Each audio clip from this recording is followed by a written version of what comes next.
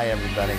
Welcome to election night coverage here on DC TV, Channel 15, live on the Comcast system. You're watching the live coverage of the November 4th, 2014 election. It's going to be a lot of fun. We hope it's informative. We hope you join us by calling in and talking to all the guests that we have tonight. It's going to be a great time. Now, this program is also simulcast on KDIRT 95.7 FM here in Davis.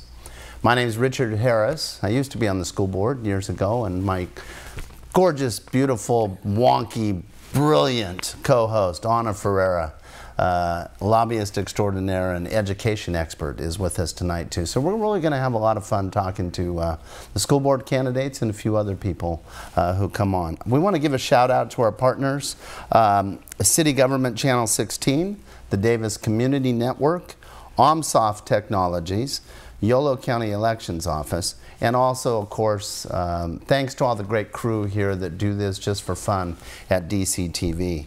The director switcher is Diane Didashka, the coach who's back behind the wall here. The floor managers, Una Cho and Tyler Schaffo. The cameras, Bill Lorfine, Peter Peterson, and Emily Merton. Audio, Peter Baum. Lighting, Jeff Shaw. The results, Alex Silva Saturn is putting a lot of this together for us. We'll have that on the computer later. That should be pretty neat. And the executive producer that kind of keeps it all running is Autumn Renault. I know, I've just messed it up just to mess with her. Listen, the number to call tonight is 757-2419. And DMA's Twitter feed is @DMA feed. Makes sense. And on Facebook, check us out at Davis Media Access. Like I said, it's going to be informative, but we're also going to have fun, and we're going to be here for a while, so please join us by phone. I want to turn it over to Anna, who's going to introduce our first guest.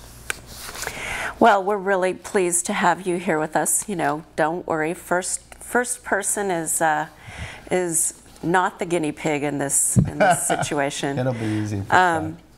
So we're pleased to have Chuck Rairdan here with us today, and he is one of the wonderful people who have put forward their names for your consideration for school board at this November 4th, 2014 election.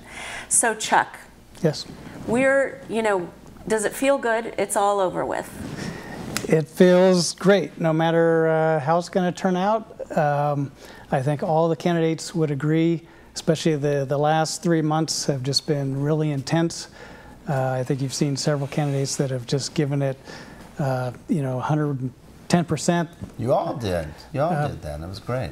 Yeah, and there are some that really shined, I would say. But yeah, I mean, no matter how you approach it, it is a very intense 3 months. So yeah, I think it's fair to say that everyone is much relieved. And we kept it clean and all of that. Yes. I feel like you were unique. Each candidate has some unique qualities, but I thought that your story about being the first person in your extended family to finish college was very interesting. I have a similar background, and I just think that's you're kind of a pioneer out there, and that resonated with me. Tell us more about your perspective and what that brings to you as a candidate. Well, I think just having to kind of come to that realization at a young age that if I really want to change my situation, I had a wonderful upbringing, loving parents,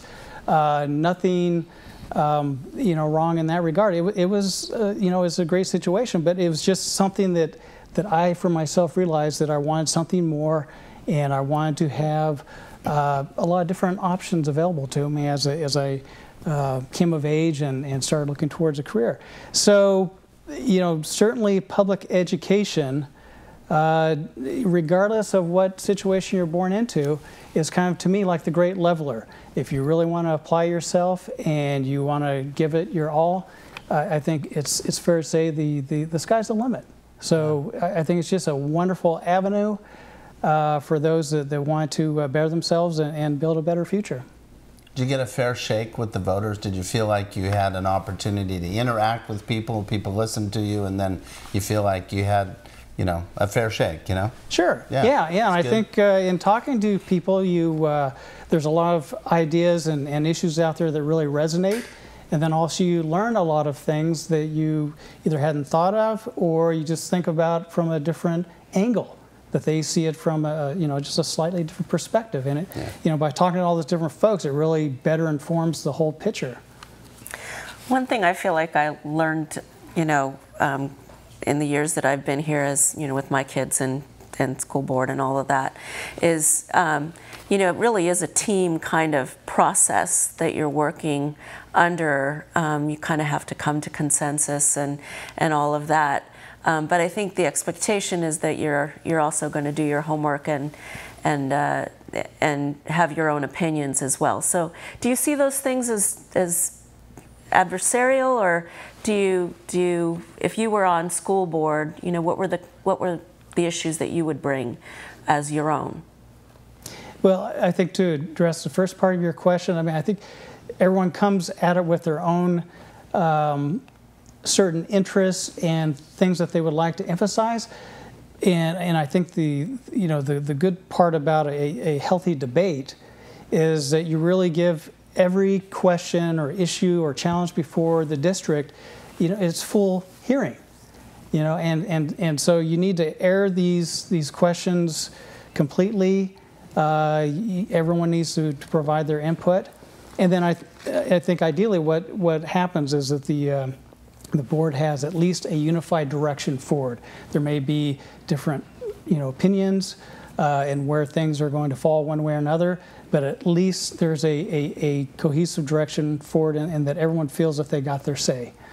For me, I think certainly with Common Core coming online, it's, you know, it's still got a lot of road testing to do, a lot of controversy, you know, just endless questions. People are just not comfortable with it yet. So I think in terms of even at the national level, how it's rolled out, I don't think people really got the warm and fuzzy. And so we're even dealing with that locally, that what is this really about? And I think for me, I see it as the inherent flexibility of that approach, that it provides tremendous opportunity for what I think of as inquiry-based learning. And that's more of it's a back and forth between the teacher and the students. And, you know, the teacher kind of gets the conversation going, but then the students, it kind of fuels and it builds upon itself. And then the questions are coming from the students. And so the teacher becomes more of a facilitator. And, you know, obviously there's some that's still rote and, you know, basic literacy that you have to address. But I think in terms of higher order thinking and more collaborative, you know, style learning and creative problem solving, I think that's really a good vehicle for that. Do you agree that it was, you know, kind of teaching to the test for a while there, and at this point something else might be a welcome kind of situation? I mean, it feels like, you know, from what you're saying, and I've heard that too, that, you know, that it might be a welcome change for all of us. Are there particular things you like about Common Core? Well, I think the one aspect that I like in particular is that it's not just what are the kind of mechanistic steps for getting to a answer. And in some cases there are multiple answers, and in other cases there is a single answer. But for those where it's a little more wide open, you know, there's more emphasis on the process. You know, and it takes into account different learning styles, just even, you know, different factors weighing in differently. So it's really, again, it's not really a formulaic or static approach. It's something that is much more participatory, I guess you could say, and it's emphasis on how you get to the answer. You know, that's, you know, and I think ultimately what needs to happen is you find balance. Because right now, if you go too far that direction, it's, well, you know, things start feeling a little bit untethered. Right. But I think it's a welcome change to see that aspect starting to feed into the curriculum. So let's talk the election and all of that and the process. People like to know, you know, what the candidates have been through all that. What was the most fun you had during all this? There must have been that one moment, the aha or something, you know, farmer's market, door to door. What was it? Yeah, and I think sometimes just even the chuckles, you know, if you're just standing around with fellow candidates before you go into some forum, and just kind of sharing little tidbits, not exactly war stories, but you know, you just have some, you kind of let down and have a few chuckles along the way. And then also, yeah, at the farmer's market, you know, this is Davis, and you meet some really interesting characters. Yeah. And you know, it just kind of fills out the whole experience. So if nothing else, what was the biggest surprise? Maybe. I would say the amount of effort, and it's one of those things going in, you know, it's going to be huge. My particular work situation, you know, I had concerns about that going in. I mean, basically, my work day is 13 hours door to door. Yeah. So I knew that, and then also I work in downtown San Francisco. So I have some serious practical and logistical constraints, and I knew that going in, but it really became obvious, you know, early on in the campaign season that it was a huge challenge and presented some pretty clear disadvantages. I mean, again, you know, I was in my reasons for joining the race. I mean, I had a driving interest and passion to be part of this. I think the district's at a very important crossroads. I feel like I could bring something to the table. Well, and it certainly seems like you've managed to spend a lot of time volunteering in addition to your work. Yeah, and that was you're part of the strategic planning process, yes, right? And I think that was really kind of a little bit of icing in terms of deciding whether or not this was something I wanted to pursue, because it was an incredible experience.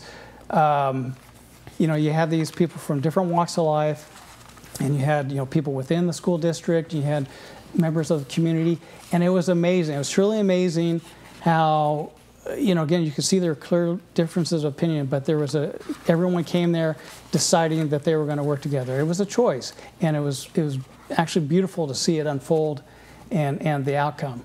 I mean, I think some really good paths ahead with the strategic plan were identified. And I mean, it really is, a lot of it is somewhat abstract and far-reaching, but as you go, you can add tangible goals and objectives that it just kind of provides a roadmap. And it was a wonderful experience. So that certainly played into my decision.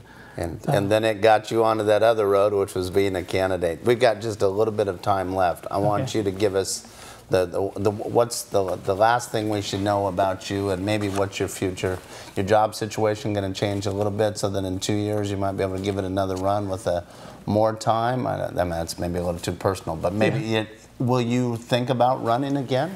I think 20 seconds or less? I think actually my work situation is looking to get potentially more intense because the workload is looking to increase.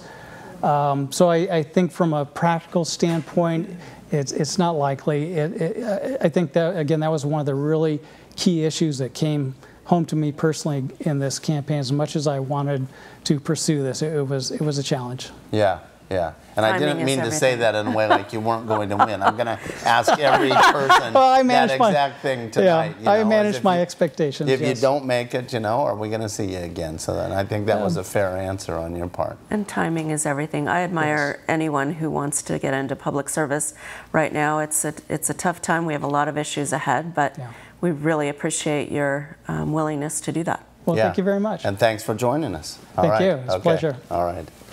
Well, this has been fun so far, huh? Pretty good. Oh, yeah. So later on, we're going to be looking at some of the other statewide races that are going on, and we're also going to talk with assembly member candidates, right? They're going to be calling in, so stay tuned. At this point, I know we've got other people that are going to come in as the night goes, too. Yep. Now, we've got websites we're going to go to, which will also show us some of the races. So if somebody out there has a race statewide that they want, you know, they want information about, maybe you know somebody is running or know something about a race down the state, call us, and if you're not by your computer, and we can pull it up on the famous DCTV computers, the DMA computers. Right. It's hard at this that. early hour to get anything of usefulness, I guess, because they're still calculating those numbers. So probably later on in the show, we'll be sharing what we know. Well, let's welcome our next guest, Mr. Granda. Nice to see you. How are you doing? Oh, just fine. Thank you. Thank you. It's election night, and the election is now officially over. So everybody gets to come in here and breathe a little sigh of relief and maybe just relax a bit here on our couch and talk to us. Well, so maybe share with us a little bit. Use that pillow if you want. There you go.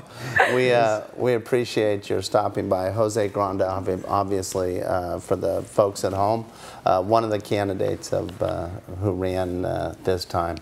Well, did you, what was the experience like? Did you get your message out there? Was it, everything you thought it was going to be going into it? You've run before. How did it compare? I know I'm kind of throwing it all out to you, but just, the election's over now. So what do you really think? I think that, for me, it has been a natural set of events because I live in Davis 36 years. So going to the farmer's market, talking to people there was nothing new for me. I know a lot of folks in town, and it was a great experience in that regards. I think it was a bit taxing on the time because you had to get up really early. If you don't get there by 7, I think you will get to the last stall in there. Yes. So I think I was able to get the message across. As you know, I knew that going into the race, I will have an uphill battle because we have 6 candidates and me that is different than the others. I think I have taken a stance. Why do you think you're different?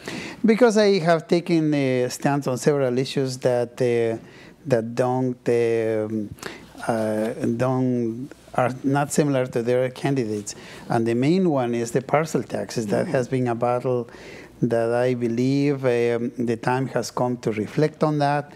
It's not that I'm opposed to taxes, but the idea is that paying 34 years of taxes when the school district tells the voters that this is a temporary tax and then they keep extending it, then that is, I don't feel that is treating the voters and the taxpayers very well, especially when the money is not causing an effect for everybody.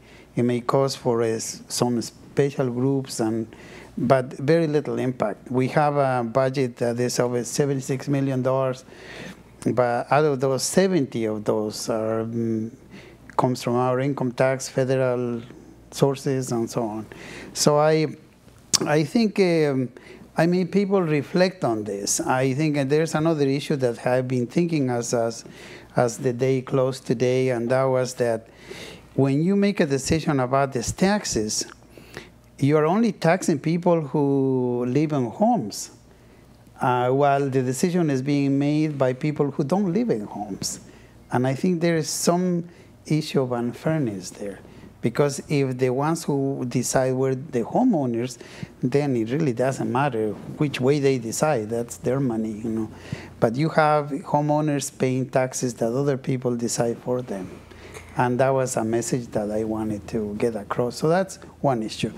I think I also had a bit of in the campaign, there were a couple of controversies, mainly the issue of the conflict of interest that I brought up about Madhavi Sunder and our Barbara Asher, both of them, because I believe that a trustee should not come into the school board to put their own personal agenda, no matter what it is. And we had the Nancy Peterson case, and Madhavi Sunder wrote an article on the Vanguard about homosexuality in the schools, and this needs to be celebrated and all the stuff. So I took issue with that, and I wrote that against that was another conflict of interest, and of course caused a big uproar. Well, but I think it's a good discussion.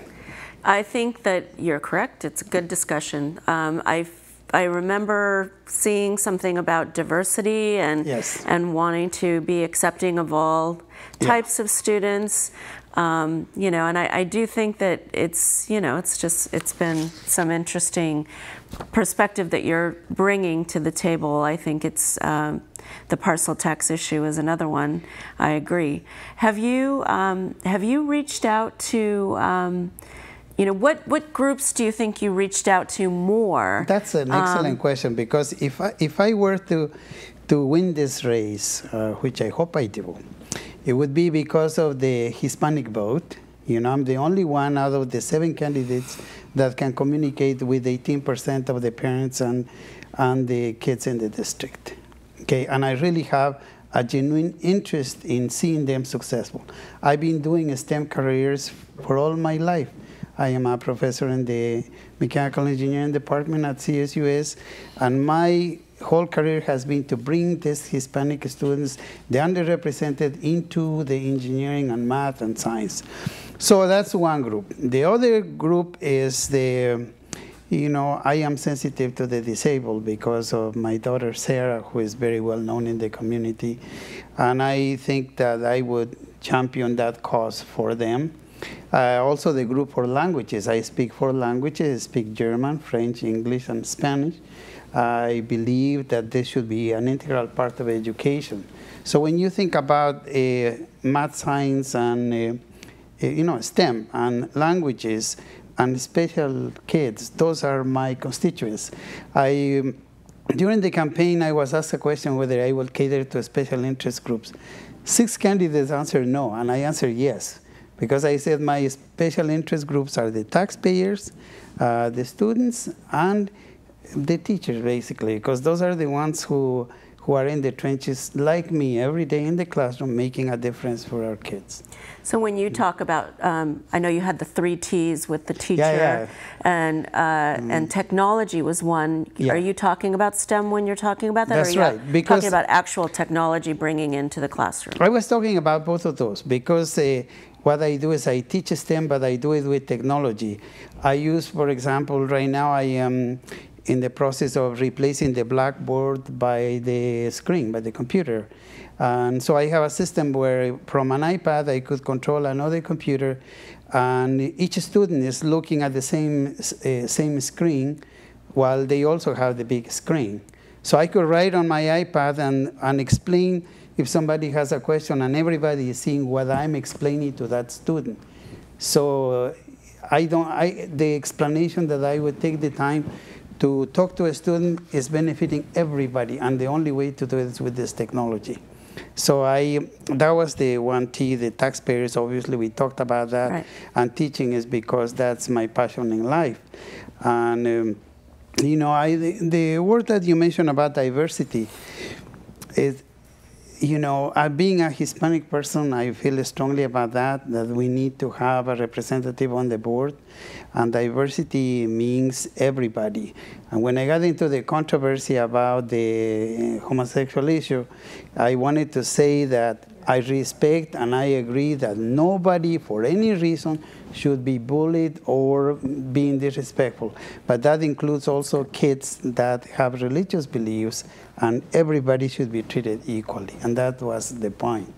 So as we have to wrap up here in about a minute or so, and you know the time constraints we have. So if you don't win, will you run again? This is a question I'm going to ask everybody.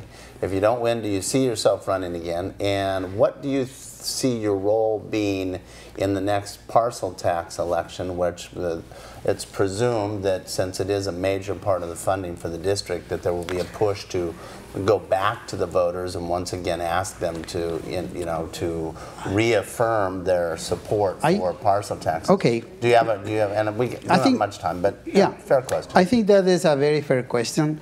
I think regarding the first question, I would have to think about this issue when the time comes, so I cannot give you an answer whether I will run again. That's right. Regarding the parcel tax, and if I were to be elected, obviously, I would not be the chair of the committee that opposed the taxes. I mean, that's obviously a conflict of interest that I would do. Or to support, probably. Yeah, right. So one of the two.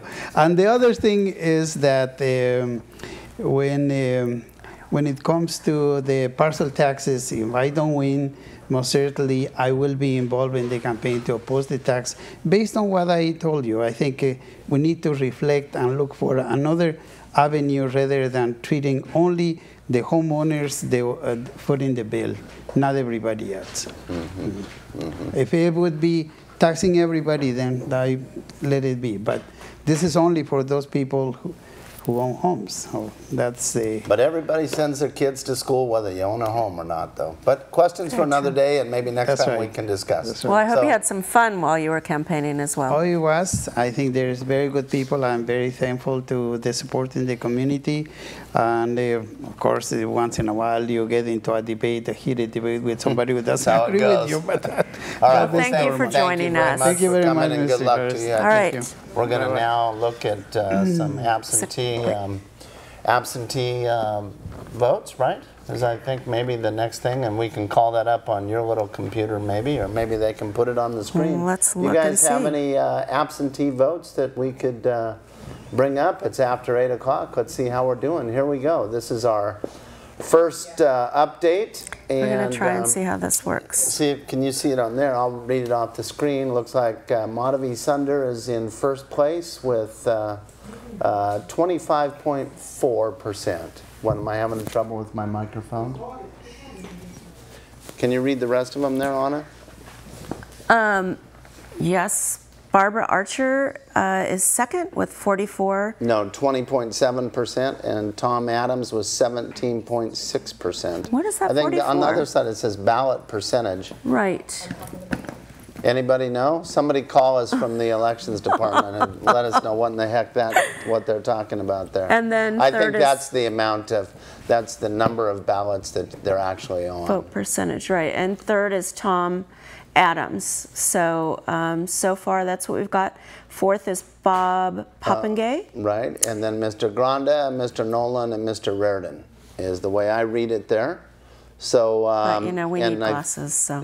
I've got glasses, it's not helping. You can probably see it on your screen. Everybody at home can see that a lot better than you and I. Oh, they caught us with our glasses. Well, we're having a lot of fun here tonight. We want to thank everybody for joining us, and we also want to thank our new guest who has just arrived. And it looks like she's probably pretty happy because it looks like she's in first place. Anna? Well, thank you for joining us, and now, you know, we've been talking with the wonderful candidates for school board. It's nice to be able to breathe. It's over. Yes. It's over. And, you know, we were talking with them about their unique perspectives that they bring. It seemed like everybody had something different that they were coming to the table with. Many of them were volunteer, you know, had strong volunteer experience. Mm-hmm. One of the things I see, you know, of course, you started out leading that charge on Korematsu Elementary, which, you know, got so much, you know, wonderful, warm, you know, support. But beyond that, you know, you started right away with that campaign.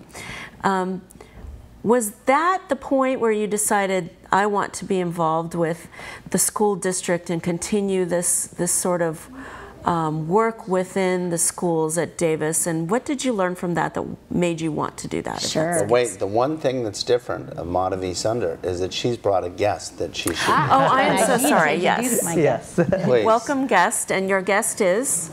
This is my husband, Anupam Chander, the partner with whom we can't do anything. You know, so you need a good partner. Thank you for coming as well. Thank you. That's right. Thanks. Sorry to interrupt. Oh, no, you're absolutely right. Go on. Oh, well, yeah, I had the privilege 9 years ago to first get involved with our Davis schools in a hands-on way. The then school board members with Marty West and Joan Salee, Kelty Jones, Jim Provenza, BJ Klein, they put together a committee to name the newest elementary school here in Davis. And so I got named to that committee.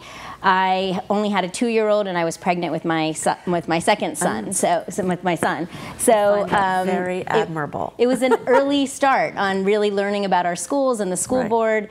And that year, Fred Korematsu, the civil rights hero who challenged the Japanese internment, he died. And that's the one rule. So Richard will remember this, right? In terms of the naming of our schools in Davis, you have to name it after somebody who's deceased.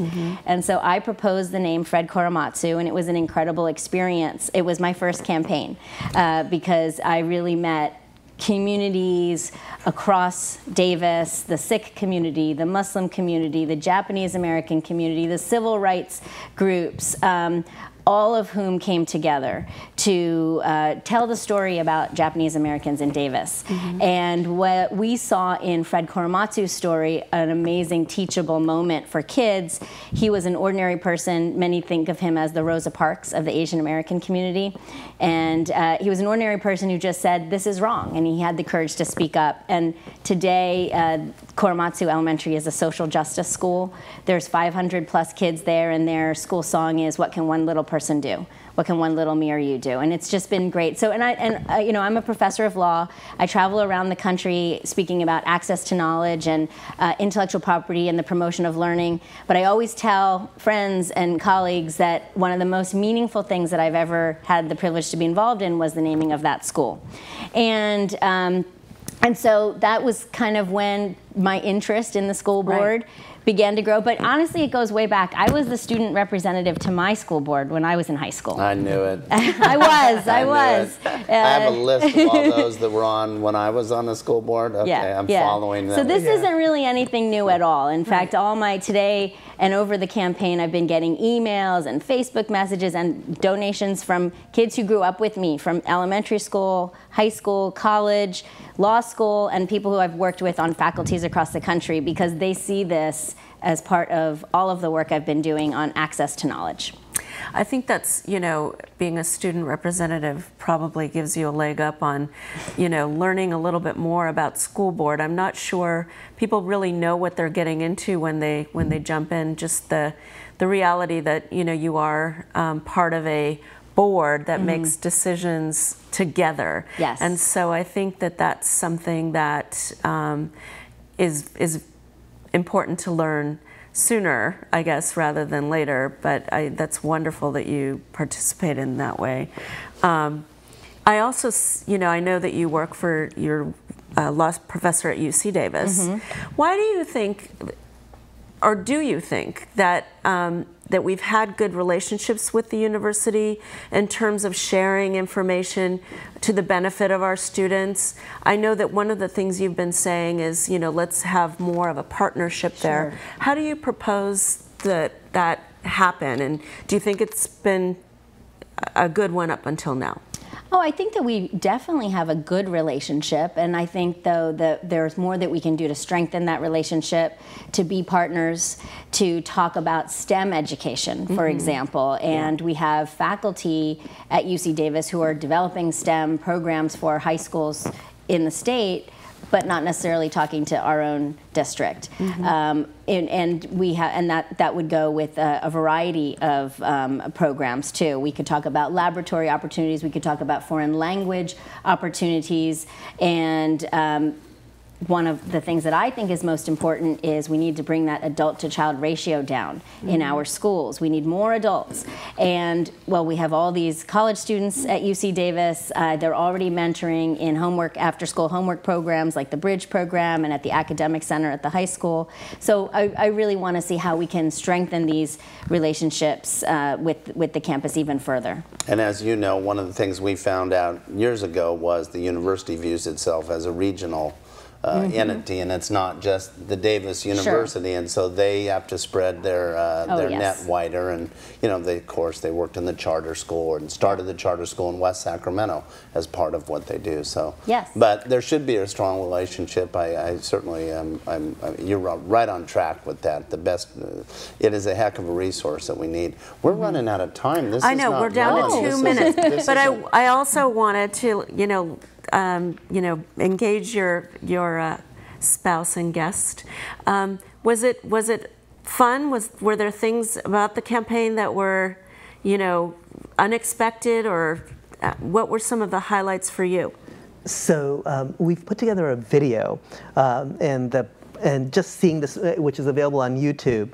If you go to Sunder for School Board on YouTube, you'll see this video, and it's full of really fun moments on the campaign. Madhavi and her team made T-shirts very early on, and those T-shirts, people wore them all over. They wore them to Disneyland, and so there's a picture of two children wearing those T-shirts next to Mickey Mouse. That's good. So there were lots of fun moments. You can put it in the grocery bags that I handed out years ago with the T-shirts. This is awful. They have to leave now. I know it's not, and you're winning. And we could talk all night. We're going to give you 20 seconds to say, hey, because it looks like you're winning. So say something about that. Well, it's still, the night is young, and but we're encouraged, and we feel happy and optimistic. So we hope for more good news as the night goes on. Good. Well done, Soundbite. Thank you. Thank you both for coming in. Thank you. Thank you. Right.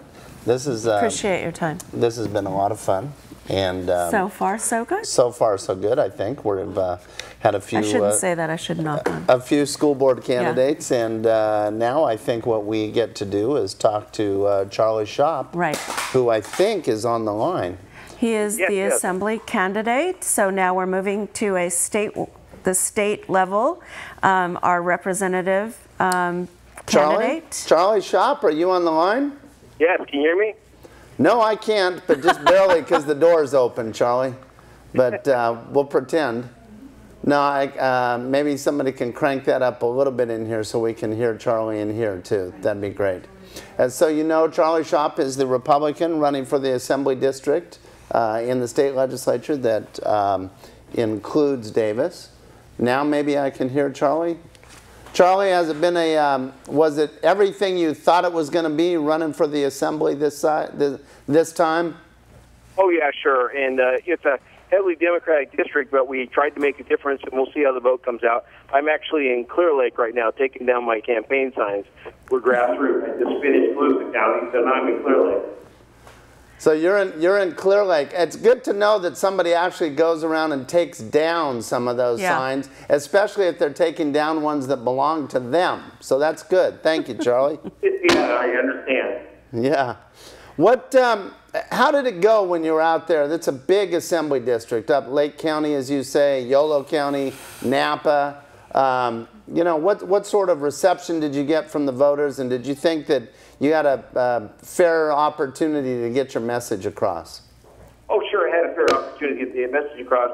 The biggest thing is we're rebuilding the Republican Party across the state, and getting to work in this district, I've got to work with the Napa County, the Sonoma County Solano Company, which has a fantastic central committee, and we're rebuilding the Yolo County Republican Party, and we're rebuilding Lake County too. So it's all about the future. Yeah. So do you see the Republican Party making inroads and coming back in this district? Oh, sure. The Republican Party has had a problem for the past decade, but it's changing, and we have some solid Republicans that want to make it what it used to be, a party of ethics and honor and integrity, and that's what I'm going to continue to work for. All right. Now, you know, here in Davis tonight, we're speaking with a lot of the school board candidates that are coming into the studio. You were on the school board in Esparto, wasn't it? Yeah, two terms. I had to leave right just before the global war on terrorism started because I got called to Okinawa. I'm sorry, because you got called? Okinawa. As a military reserve officer, I got called to Okinawa, and then 9/11 happened, and I was on active duty for the next 6 years. Oh, wow. Well, we appreciate your service. We thank you for that, for sure. Was that school board experience something that helped you in your run for the assembly, you think? Oh, most definitely. You know, it's all about leadership and getting things done. In the Esparto School Board, on the board, we actually got a bond passed with 75% of the vote in a rural conservative district. So it shows what can be done. It's just a matter of getting that up to the state level now. So I don't know how the vote's going to come out tonight, but I do know I was the underdog, and we'll go forward, and I'll head to the convention, win or lose, come this next spring, and we'll start to work to make the Republican Party stronger. Well, I'm sure this will not be the last that we've heard of you. And again, we appreciate your service to our country and everything you've done along those lines. Absolutely. And we will let you go, Charlie. Bye. You've got a lot of other folks to talk to, I'm sure. So thank you very much, and thank you for calling in here to DCTV. Bye-bye. All right, what else? What should we do now? Let's talk to our next guest. I don't know. I think we should. Our next guest is Mr. Alan Fernandes, who got himself appointed to the school board and then weaseled his way into a seat and no then one doesn't have to run again. I know. You. I mean, this guy's a power, huh? I don't know what to make. Alan Fernandes. I don't know. Well, thanks for having me. Well, thanks for coming by. We appreciate it. My pleasure. My pleasure. You were in a bit of a unique situation there, huh? With the appointment and then running for the 2-year seat, and no one else ran. But you still participated, right? Still got out there and talked to people and mixed it up, went to the forums and all that, right? I thought it was important. I mean, you know better than most the job of being a school board member, and a good one at that. And certainly I applied for the appointment, as did many, and was fortunate enough to be appointed and serve for a period of time, and then decided to run for the remainder of that position, mostly because I felt it was really what, one, the law provides when you look at the law, and two, it was a matter of openness and transparency to the public, that there's a vacancy, it's appointed, and really you're a, quote, provisional appointee to fill the remainder of the term. So I filed for the remaining 2 years, and was fortunate enough, as someone has said, it's a blessing. But I treated it like a campaign at times, and participated in forums, and thought that was an important public aspect of being a member of the board. And you paid your dues because you campaigned before that, Sure. Right. And so yeah, it's not like you never campaigned. So, no, that's true. I think I think that was a wonderful campaign you ran the first time around, and Thanks. So it is a blessing that you don't have to go through that again. But but now he has to do it in 2 years. Well, if you decide to run again. True. Yes. Which is one of our questions. Is it? That's at the end. All right. All right. We'll get to that. But Anna's got a lot of questions. All right. So, I guess you're the one that we can actually talk to, besides Richard, about the actual job of being a school board member. And once the campaign's done, and we've been talking with folks here about they look relieved, and that's all over with. But what do you think is different about the actual job? Did you have notions about what it was going to be that are different now that you're doing the actual job? What's different that you thought you were going to be able to do, or better, worse about doing the actual job? Well, I think it was something I feel like I was prepared for. I feel like I understood the role of a school board member, just given my professional background. And tell us more about that. Yeah, I am in public service, and I work for local government. And when you look at it, a school district is one arm of local government, and so there's a lot to governance, local government, that I felt like going into the job, and certainly the election, I was prepared for. Having said that, I think everyone will tell you, you always learn new things and are surprised by some, and are reminded of others, even if you didn't, really fully ponder those issues once you get into a role. And there's been some of that. I would say for the most part, though, it's been all positive. I really have enjoyed, the short term that I've been on the board so far. One of the most sort of striking differences between running a campaign and obviously serving as a board member is that a campaign is really sort of centered around one person, and you're convincing the public that you are qualified for the job and trying to earn the public's support. But once you get on the board, as Richard knows very well, it's part of a governance team of 5. You're only one vote of 5.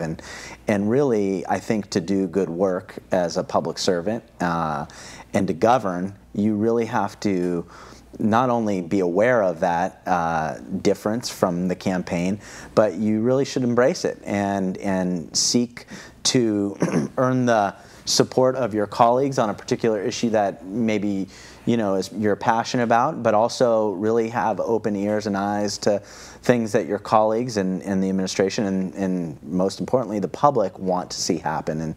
And so that's one thing about the job that I knew about from a sort of cerebral academic sense, but when you're in the job, you have to live it and practice it. And I enjoy it. And so, being that you also, have a career and, lobbying and other things going on, do those skills come into play? I see these, maybe the ability to caucus or the ability to convince someone else, about your point of view. Does a lot of it happen in front of everyone, or does it happen behind the scenes? How does that really work? Tell us. Yeah. I'm glad that wasn't my question. Is this where I get to phone a friend and ask a co-host here? Yeah, phone a friend on that one, would you? Behind the scenes? Yeah. It's called the Brown Act? Yeah. So, Richard's referencing the Brown Act, which is our, open meetings law that local governments and school boards are required to. So, there's something that some, I wouldn't call insiders, but some people who work in and around local government know there's these Brown Act buddies that you can talk with one other board member, but you really can't talk with another, one more, three, a majority of the board, because very frustrating, isn't it? I found that to be the most frustrating thing, coming from the world that all three of us work in, where you talk to people and try to figure out where everybody is and what they want, and then you can only talk to one person about it. Yeah. And you can't talk to the other three until you get out there. Yeah, frustrating, maybe one word. I also, I understand the reason for the Brown Act. I mean, it's obviously for the purposes of having the decisions made in public, and I support that. And it's just one of those things about the job that you have to really understand and work with. And, I think you'd be surprised. I think most, in fact, all of the decisions on the public calendar are made in public. And then you have closed session items, of course. Those dealing with litigation or personnel matters that. Because I think you hear a lot about people saying, "Oh, they came in like they'd already made a decision." They don't. And people don't really understand that. You really can't. It's a lot of work. You're going to have to go to each one and try. But I think that that is how people don't understand that you can't really just grab three people and say, hey, come over here, we're gonna figure this out. No, you work it out when you're there. You do. I mean, ask Gina Delighten about the time that she was my buddy on the Brown Act thing, and then we all started talking about it, and I went the other way on it. She still doesn't let me forget that. Well, and it's true. And you know what? It actually speaks to the professionalism of our current board and our predecessors as well. The decisions, folks, do actually happen in public view. And, like I said before, one of the critical jobs, I think, of a good board member is having an open mind and open ears when you're in the hearing in public and when you're about to make the decision, because you might get some information that you hadn't contemplated prior to when you were reading and reviewing the agenda. I'd say you always do. Yeah. I mean, that's probably true. Yeah. In this town, there's always somebody that comes up with a different angle on whatever the discussion is. Yeah, no, I think absolutely. We're kind of interesting. Bleeding into the school board. What is it? What it's. We were going to have a discussion about that. So, but just to back up. A little bit more about your personal. What are some of the things you care about as a school board member and want to see accomplished during your tenure? Well, I've always been in, I have public service as my profession, really, and it's more than a profession, it's almost a vocation for me. And I had always been involved in the community. When I had children, like many of us do, and they entered the school system, I really looked long and hard and wanted to refocus all of my community activities around the schools.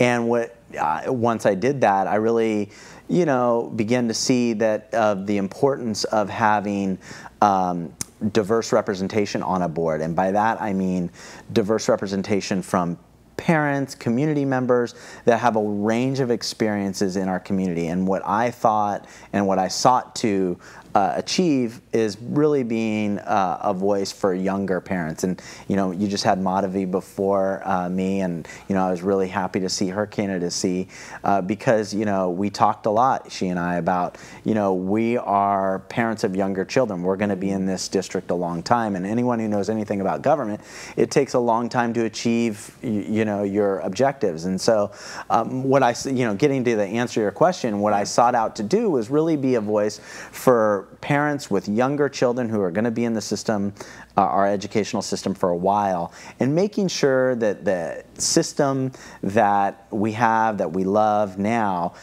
stays, you know, we maintain what's great about it, we change what can be improved about it over the course of the years that my children will be here. So, I mean, you know, are there particular concerns for the younger kids? Or? Yeah, I think so. I mean, you know, at our one of the things I was struck to learn really in the course of just my involvement in campaigning is really that our elementary schools are great, but there's wide disparities between them, and you know, some educational offerings at one school are different than another, and I sort of began to look at our district from an equity standpoint and thought, you know, well, look, we should focus on what we do very well in the elementary schools and see where we can replicate those things, and where, you know, we need room for improvement, see what we can do to sort of make sure that a child that goes to school at Marguerite is, you know, is having the same educational experiences as a child that is going to school at Willett. And I just felt that there were, you know, some differences in that regard, and it's one of the things that I think will be important for me to continue to look at and question as we make our policy decisions. So. And then the other thing that happens to you is your children grow up, and so then you start getting perspectives on, you know, the junior high, and then all of a sudden you realize the high school really is the crown jewel of the district. As when I got on the board as an elementary school parent and was told by, you know, maybe other board members and other people that the high school is the crown jewel of the district. Well, the high school, I don't care about the high school. I'm worried about this, but you know, you do. Oh, absolutely. And then you end up growing up through it, and then I agree, and I already kind of feel myself going in that direction already. You know, someone said once that, you know, we all end up at the high school, or the, you know, a few high school offerings that we have in our district. So we're all going to get to the same place, and so it's not too early to start really not only paying attention, but working on some of those issues. It also makes it a much broader experience, I think, for you personally and for the school board, when you realize everything, all of that, you know, all the schools that we have, the Da Vinci program, the DSIS. I mean, it's amazing. King, everything that's going on. It's just, it's pretty fun to work on. It really was. If I could just add one thing, one of the, and I'm so lucky to have you and to draw on your experiences, because I'm able to really appreciate some of the things. When I got appointed, one of the first things I got to do was go to all these graduations. Right. And I was really exposed to really what you're talking about. And, you know, it was perfect. It gave me a sort of a new energy with, you know, the way in which I'm approaching my work on the board. But you're absolutely right. You know, I hope to one day maybe sit in that chair and come on over, wax eloquent about, you know, we might let him on. I also do appreciate the differences between our schools as well. You know, I mean, I have two kids, they're 17 months apart, and I'm telling you, they're like night and day. You know, one of them went to Davis High and the other one went to Da Vinci, and I really appreciated the ability to have that difference. One is, you know, one is a social justice, a political, I can't talk him out of it, and the other one is a egghead engineer. You know, I mean, you know, she loves how things get put together. She's on the robotics team. And so, you know, I mean, your kids aren't cookie cutter, your school shouldn't be cookie cutter, but I hear what you say, there shouldn't be, you know, a lapse. We should have standards, you know, that everyone gets a good experience. And the beauty of the board, back to your original point, there you go. The beauty of the board Bring it around is having people with different perspectives to then come together and work as a unit on the board. So maybe you and Madhavi, whoever else gets on there with a younger child perspective, and the people that have kids going through or have already gone through. Yeah, right. yeah, you know? Absolutely. And no, you have it all there, and you go, oh, okay, I understand. You're spot on. But you on the graduations, going to the graduations was a big eye opener for me too, and a wonderful experience to sit through the DSIS and the King graduations, and then Da Vinci. You know, I was fortunate to be on the board when Da Vinci was just getting cranked up, and you know, I remember sitting in Matt Best's office in the little portable on the high school going, now what are you guys talking about? How's that funded? What are you going to do? Right. Wow, that sounds like a great idea. I'm glad you're doing it. You know? Pam Maury was doing that before she's over here. Okay, I get it. You know, and it's we're fortunate, so don't screw it up. We got a lot going on there. Okay? I have a big. We have a big responsibility. And no caucusing behind the scenes. Well, you can do that just with your buddy. Well, you know, I think I'm really excited about the colleagues that will add to the board, just the diversity. Talk about that for a second. Yeah. This is a watershed sort of a moment. Yes. We have a 3 and a 2, but this is a 3 really plus the 4th. I mean, this board is going to be completely different. Yeah. You know, you now and still new, and then Susan. Yeah. I mean, I think actually. And we'll ask Susan that later. Yeah, and I think it happens at a great time. I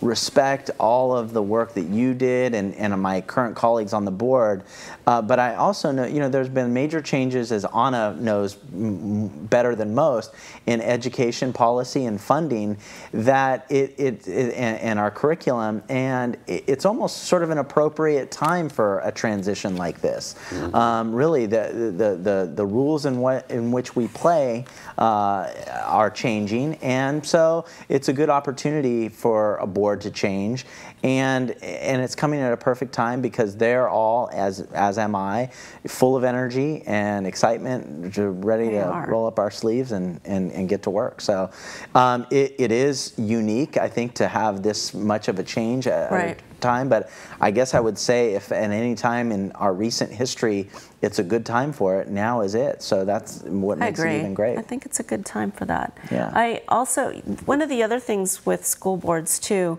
there's a little bit,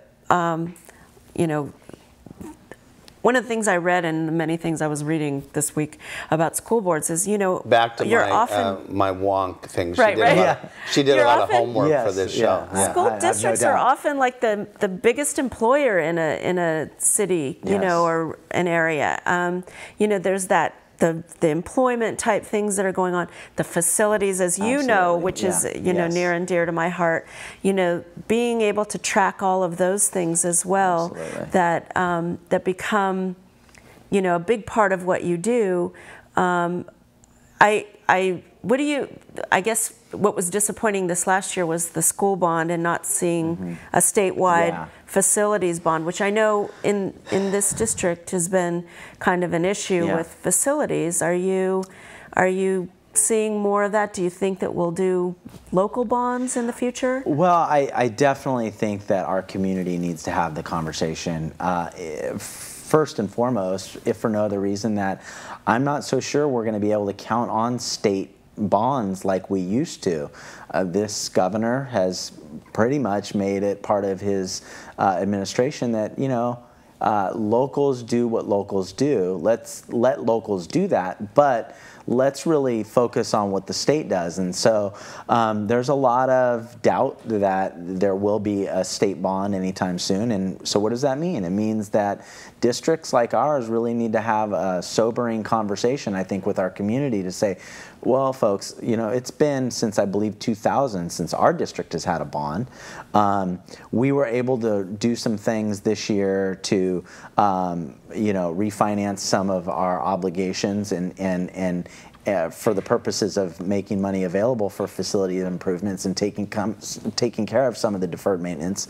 But you know, the facts are we have an aging infrastructure here in our school district, and it's something that we need to really come to terms with soon. So yeah, I want to have that conversation. In addition, all of the great work that you've done, you know, just when you served and just keeping our district together with all those cuts, and then renewing our parcel tax, and you know, that's a conversation that's not too early to start talking about as well. So these things are really going to come together really soon in the next couple of years, and you know, it's one of, I think, my priorities, but I think my colleagues are sharing that priority with starting that conversation soon. But yeah, I do think that we need to talk about school bond and what our needs are, and I'll be very curious to see what happens in Woodland. And the properties. Oh yeah, Woodland has We'll check on that. Yeah. On the bond, they are running a bond, a local bond for school facilities.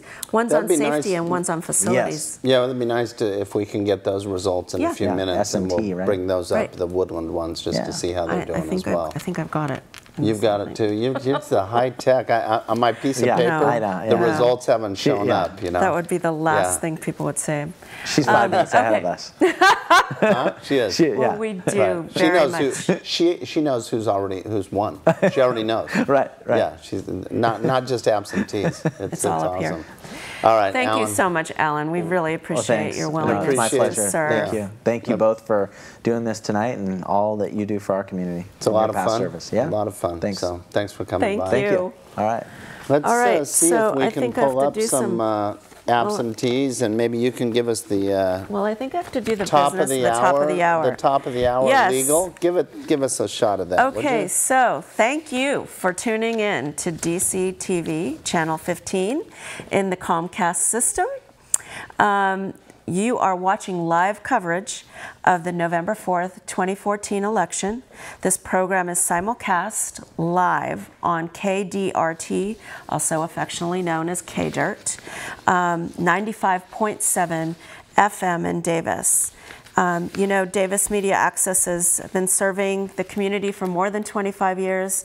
I highly encourage you to support this community treasure that we have here. Other key projects include support for youth media and community media. It takes community support to make this happen, and we hope that you'll consider donating to Davis Media Access. After tonight, their contributions are probably going to go through the floor. Just because I'm asking. They're going to tank. What sort of absentee do we have here? This is the local school board, and then maybe we can look at those Woodland results as well. That would be pretty fun. So you can see that Madhavi Sunder has 25.4%, followed by Barbara Archer at 20.7%, Tom Adams at 17.6%, Bob Poppenga there, then Jose Granda, Mike Nolan, and Chuck Rairdan. And it's pretty close. You know, there's so little up there, it's hard to make any sort of conjecture, so we won't. But instead, let's look at the Woodland area, and would love to see the bonds. This is, in fact, two folks that are running against each other, it looks like here. And here's the Woodland classroom repair and upgrade. This is the school facility bond, repair and upgrades of classrooms. You know, more and more, as we were talking with Alan about earlier, the state has basically said they're going to leave it to the locals to do a lot of their school construction bonding. We already did believe that we put in more than the 50% that was needed in that matching program, but now we weren't able to put a bond on a ballot this last year. I think the governor was not willing. A state bond, statewide school bond, correct, for facilities, and so that's unfortunate. But I think there's a sense that locals are going to have to take on more of that, and I think he's absolutely right that we're going to be having that conversation in this community. Do you think that, really soon. How many, do you have any idea how many local bonds are on the ballot right now, statewide? I mean, is it a big number? Are there a lot of people out there doing that? It's a fairly big number. This last time, I think there was it was $13 billion worth of local bonding in the last round. I didn't really check on statewide how many were running this year, but it's increasing. I mean, I really feel like locals are starting to see that it's up to them to get these bonds done. They're going to have to. But it looks like in Woodland that effort's going down, unfortunately. Well, we'll see. Well, we'll see. It's early. Well, we have another guest, I think, who's joined us in the Power Central here. Mike Nolan. Mike, good to see you. It's good to see you both. Good to see you. Has it been everything that you thought it was going to be? You've run before. I've run before, so I understand. Yeah. And looking at the results right now, it looks like I won't be on the board next year or in December. And I want to first off congratulate, I think, Madhavi and Barbara. And I think Tom is leading in third place. Tom's leading, yeah. But Bob too. They've all done a very good campaign. But that's generally my experience is it's a broad section of the city, and it very rarely does the precinct vote change. So you never know. So we'll see how it all goes. Yogi Berra here. We don't know. But it's over. But it is over. Wait, it's not over till it's over. It is over. No, but the campaigning part is pretty much over. And I know that we all appreciate anyone who's willing to go out there and serve the public in this way, and it's a privilege, to be out there talking to people about what they care about. Tell us a little bit about what you heard from parents and students as you were campaigning. Well, the best thing is of a campaign is meeting all the different people from different schools and different communities. You know that, Richard, being on the board, and you find a richness in the city of Davis that is a lot of people forget about. But there's a wide range of income difference, and there's a wide range of racial differences here. That Davis gets a bad rap sometimes from outside of the area, saying, "Oh, it's too affluent and it's too monochrome," and that's never been my experience. They don't know. It always gets to the same. To see we have a vibrant community here, and you can see that also with with our school district, and in this election where you had 7 candidates, and I think the other 6 candidates were all well qualified, I think, to be on the board, and I think the voters made the right choice. We're not. It's not over. It's not completely over yet. I'm not staying up late tonight. I agree with you. I feel like we had such a stellar group, and I know you brought some unique perspectives to the campaign. I know you were basically the person who not gave up your career, but you were the one that stayed home. Stay-at-home dad, right? And that's a huge sacrifice. I mean, and you've done a lot of volunteers, right? Work. The PTAs at all levels and all. So you got involved there, and we all know that's like a job, working hard to make sure that those types of organizations run well. The most, the proudest moment of my life in getting elected to anything was getting elected president of the PTA at Willett Elementary, and that was, and that was a fun experience, because all of a sudden, as the president, you had to make everybody work together as a team, and. It was really nice to end the meetings on time. and Richard, I saw many meetings at the school board where Richard, at about 11:30 at night, you would start to squirm in your seat. That was all because of my mentor, Mr. Tim Taylor. And there is a board policy that says all meetings end at 11. Yeah, because of Tim. Unless the board decides otherwise.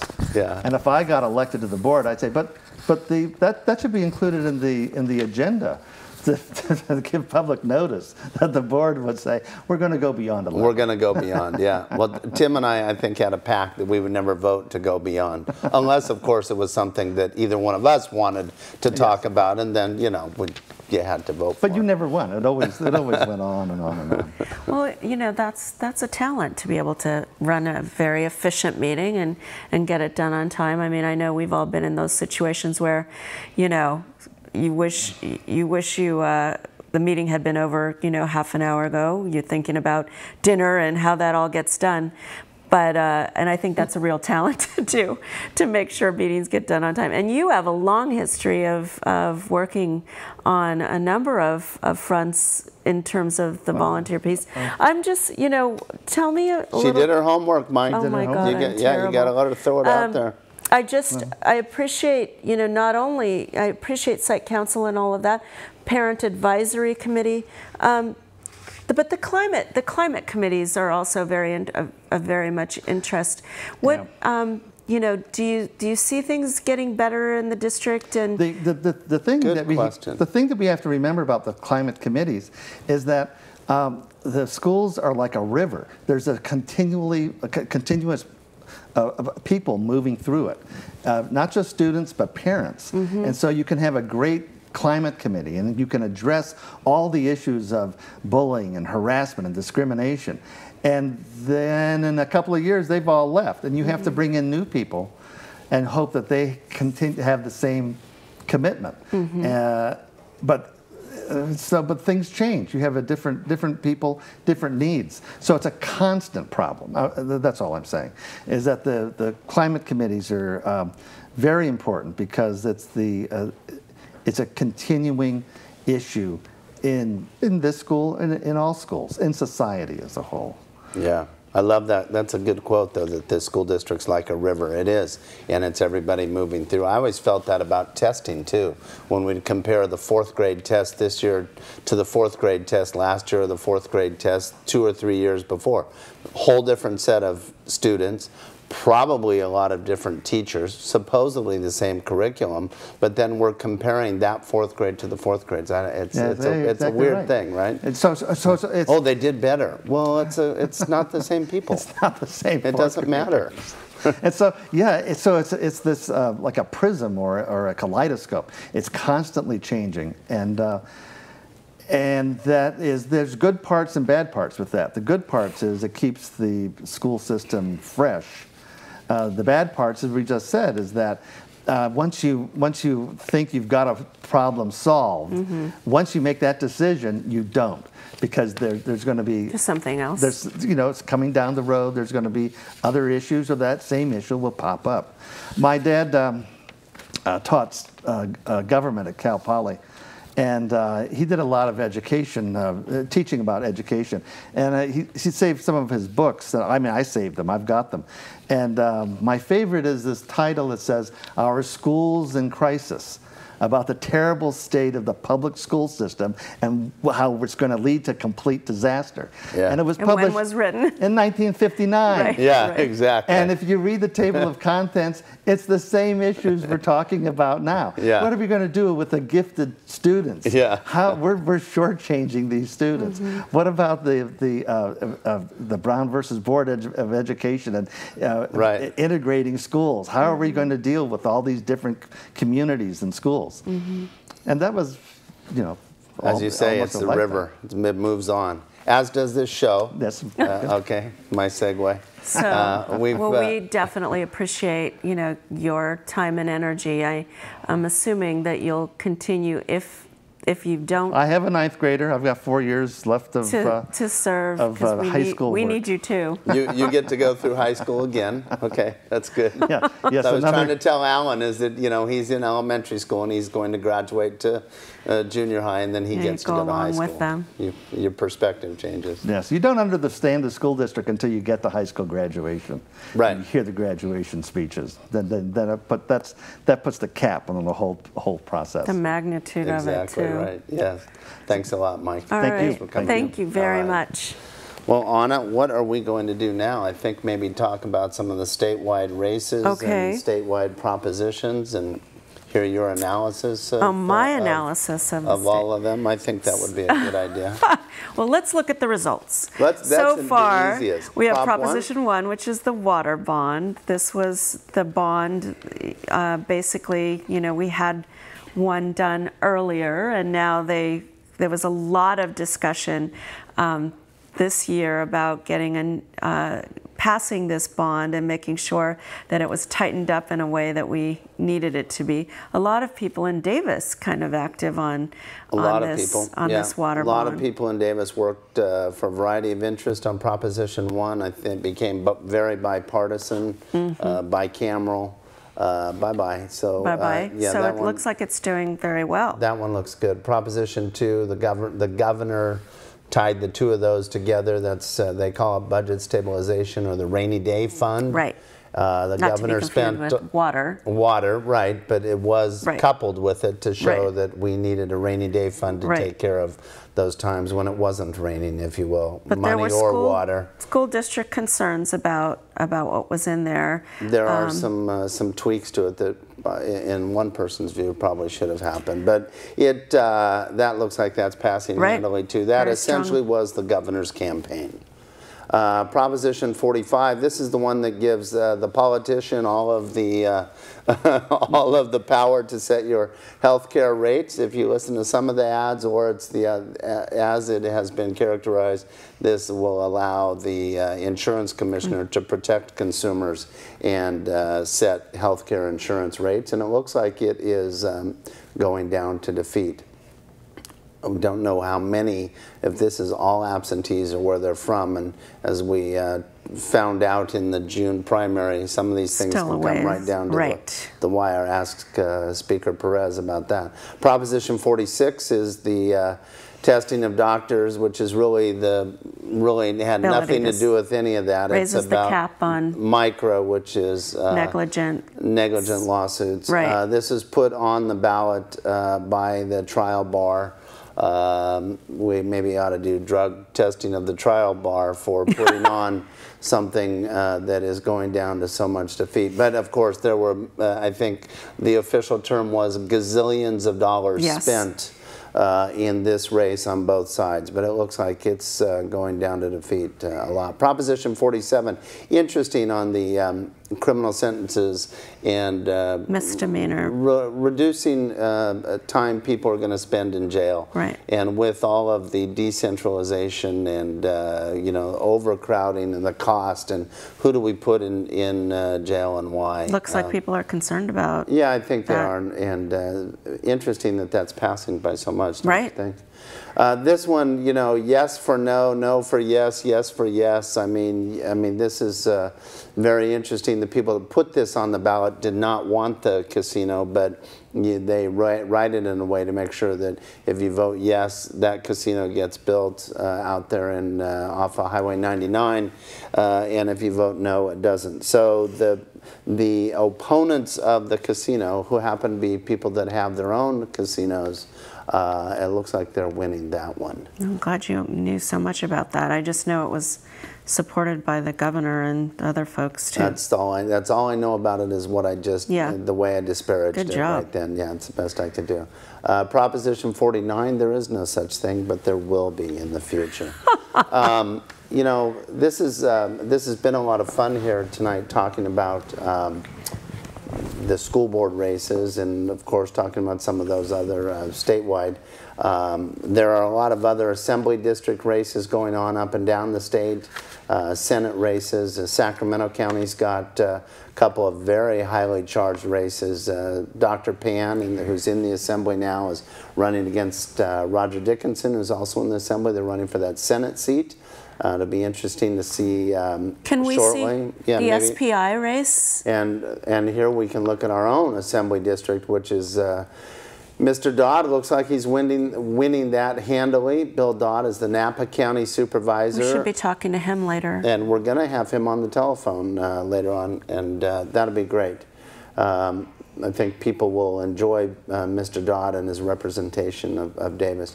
There's another race in Sacramento County as well, the race between Jim Cooper and Darrell Fong. I think that's a highly contested race, and we'll get some results on that one too, and see how they're doing in that.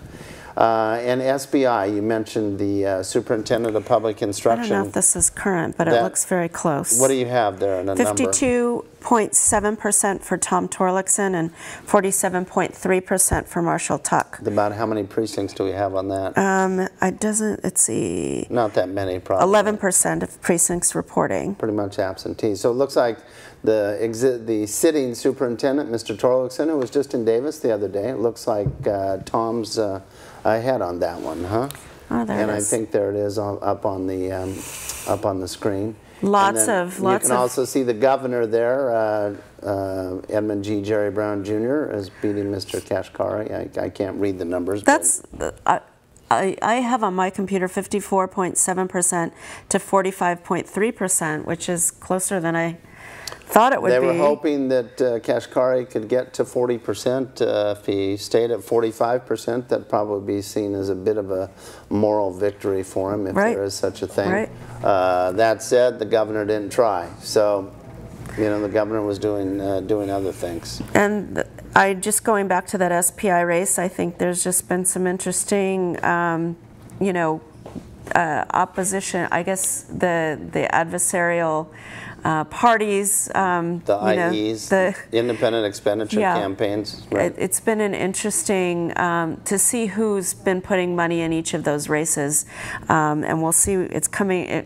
They were expecting it to go down to the wire.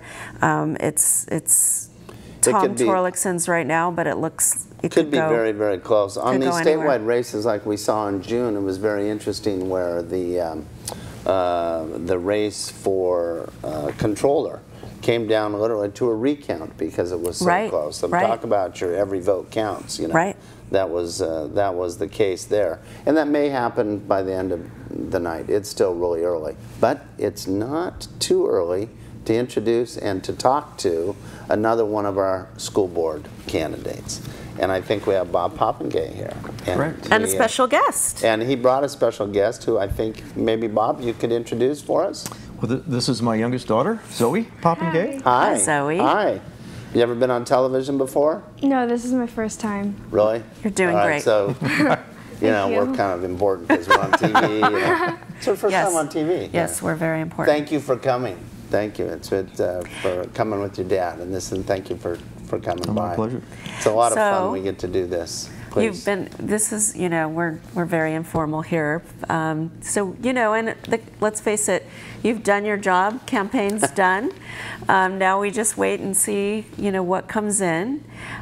So how do you feel at this point about the campaign and how it went for you? Well, I actually feel very good. It's been a lot of work. It's been a lot of time. It's interesting that you think back, you just amazed that this evening actually arrives because you start, maybe 8, 9, 10 months ago. Right. So I think it's gone well, and I'm proud of the campaign that we were able to put together. That's good. I know I've been saying this to almost every candidate who's come in. It just seems like we had such a stellar group who were, willing to serve, each bringing a little bit of a different perspective, and yours really different. You're a veterinary medicine professor at UC Davis, and I don't want to talk about treating kids like like veterinary, like we need to. But what do you think? We're having fun. We're having fun at this. We're getting punchy. But what do you think? What I see with UC Davis has been, opportunities that we can have for collaboration with the university. But I just love to hear your perspective on whether that's feasible and how it might happen. I mean, it seems like we know that we have various programs that we work with them and volunteers and other things. But is there more we could be doing? Well, I think there's actually quite a bit more that we could be doing. We've got a world-class university right in our backyard, 35,000 undergraduate, graduate students, so it's a big university, tremendous faculty resources and even staff resources. And, I think the school district is very important to the university. It's why a lot of faculty actually wind up in Davis because of the reputation of the schools. So, you know, I think it's going, there are some partnerships that have been, you know, established, but I sort of look at it more strategically. And a lot of the partnerships, I think, are dependent upon individuals. So when those individuals retire or move on, those partnerships tend to fall apart. So I'd like to have a more sustainable interaction. And I think it could help really all of our students. You know, one of my thoughts is that they have very comprehensive summer programs for public education kids, you know, K through 12. Not K, but at least the younger kids in junior high and high school. They have a great summer program. They have things like robotics and theater, and Zoe has taken advantage of some of those. But there are a lot of kids that either don't know about the programs or can't afford the programs, and I think it'd be great to get those at-risk kids more involved and come up with some ways that they could participate over the summer. And I think that would serve a couple of purposes. It would get them on campus, and so they could maybe experience something they've not experienced before and maybe look at some possibilities. But it also would allow them to maybe not fall as far behind during the summer as a lot of those kids actually wind up falling behind, because they just haven't had those added enrichment experiences. Yeah, those university camps are very important, can be a lot of fun. Zoe, what was the most fun you had helping your dad run for office? I think I kind of enjoyed walking through the neighborhood sometimes. Door to door with the asking people, Normally I just stuck the papers on the doorknobs, but sometimes I went with my dad and he knocked on the doors. Yeah, I think that was kind of interesting and a little exciting sometimes. Yeah. You never know what you're going to get. So you got a new precinct walker. There you go. That's right. Well, I think it was great to have her walk with me because it really sort of opened up the conversation with the people that you're knocking on the door with. And I made my kids walk. It's a good idea. It's good exercise. And we're such a student-oriented town. You know, one of the things that struck me while you were talking was just, you know, I remember with UCD is just, you know, as the kids get older, having those things, you know, the summer programs as well, because it seems like there's a lot going on when they're younger during the summer camps and things, but then you hit kind of a point where, you know, it's harder to find those summer programs that work for the older kids, and so that'd be an interesting place to go as well, I think, with the university, but. You know. Well, I think there's a lot of opportunities in a lot of different areas, and you know, some of the kids that are a little bit further advanced, there might be some opportunities to, you know, take computer science or robotics. They do have some of those classes available. So I think really the sky's the limit, and I think it's trying to establish, you know, a good dialogue between the district and the university, and just keep up the conversation, see where we could collaborate.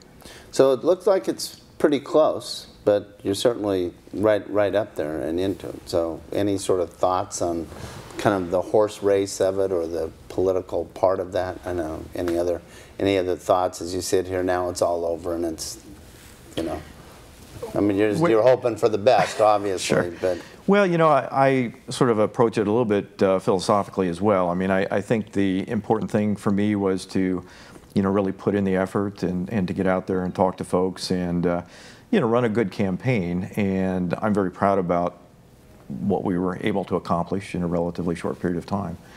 So obviously I would like to win, you know, but I am proud of what we were able to do. You ran a good campaign. It seemed like it. You got your message out, you ran hard. That was good. Right. And it wasn't easy, huh? Well, there's a lot of a neophyte getting into a campaign. There's a lot of things you learn on the fly. Yeah. And you know, I think you don't realize how many moving parts there are to a campaign. So you know, trying to coordinate that and you know, keep everything going is a challenge. Right. What did you hear from the people, from parents, about what they'd like to see going forward? Well, it's interesting. I mean, you know, being a veterinarian and thinking of the animal, you know, approach. You know, it's sort of like herding cats. I mean, you talk to parents, and they have so many different. It's a perfect analogy from you. I love that. That's right. Yeah. You know, they all have issues that they're passionate about, and it's rare to find, you know, sort of a congruence of those issues. So right.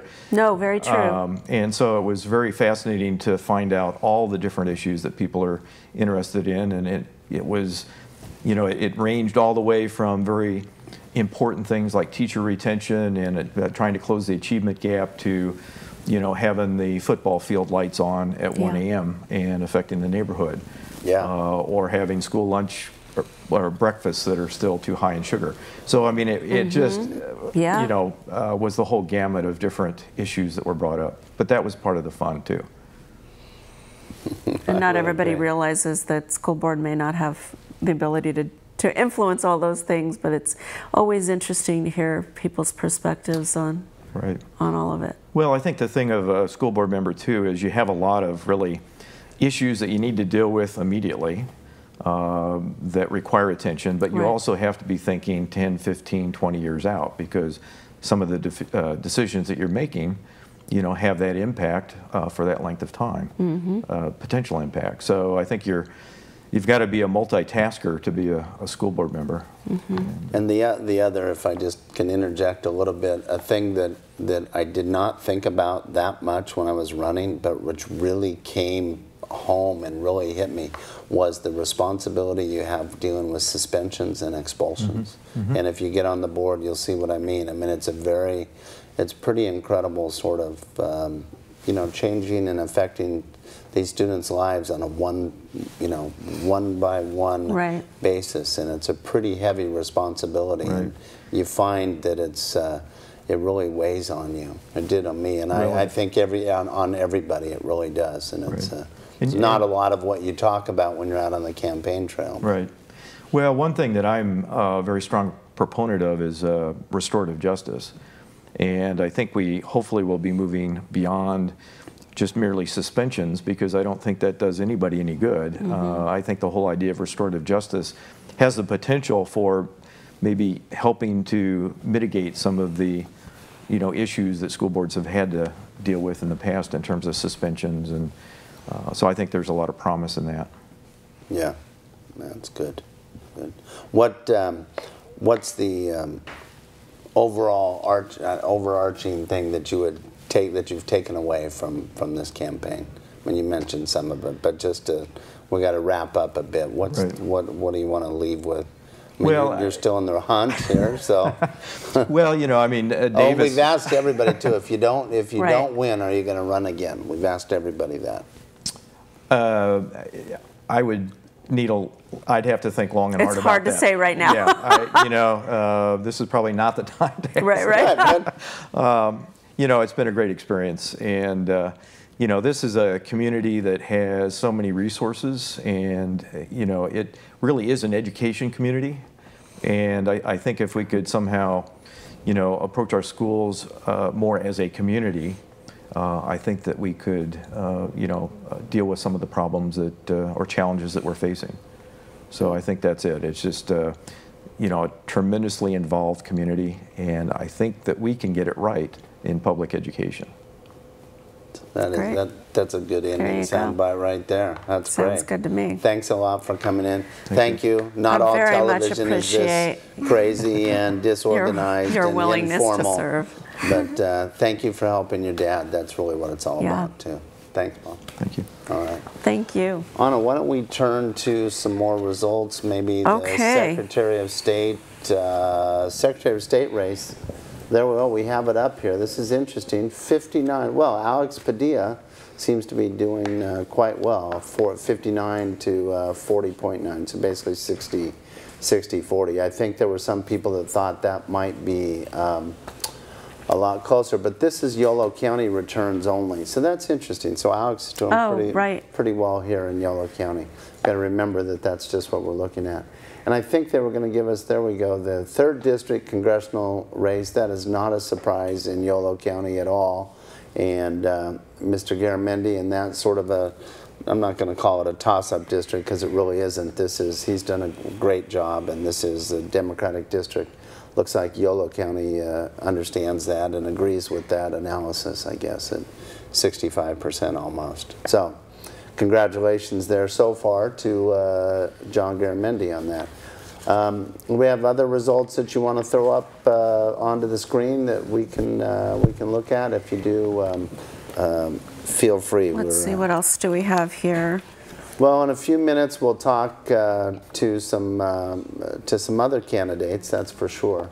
I wonder if do you have any of those Sacramento races on your screen? I wonder if they have any back there. It'd be interesting. There's a lot of people that work in Sacramento and have been working on those campaigns, and maybe we'll get to those in a few minutes after we talk to our next guest, who, by the way, is here. I almost had it. Okay. Well, good. Hang on to it.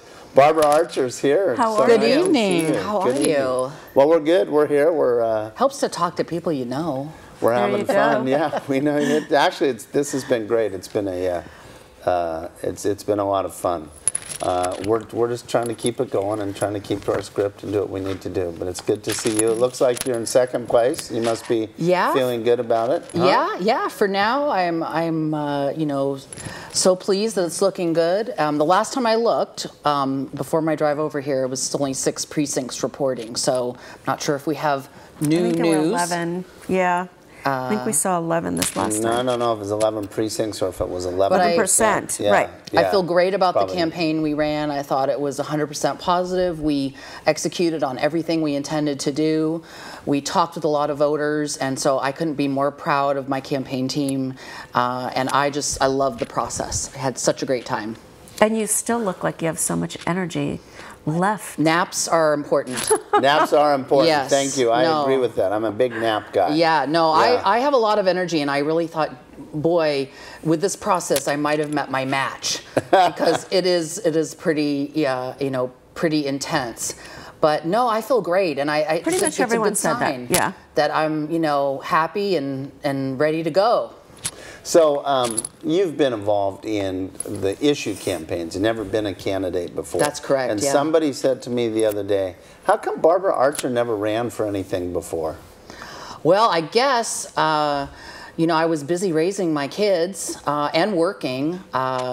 You know, Richard can relate. I was blessed with twins and had an older child too. Oh boy. So 3 under 3.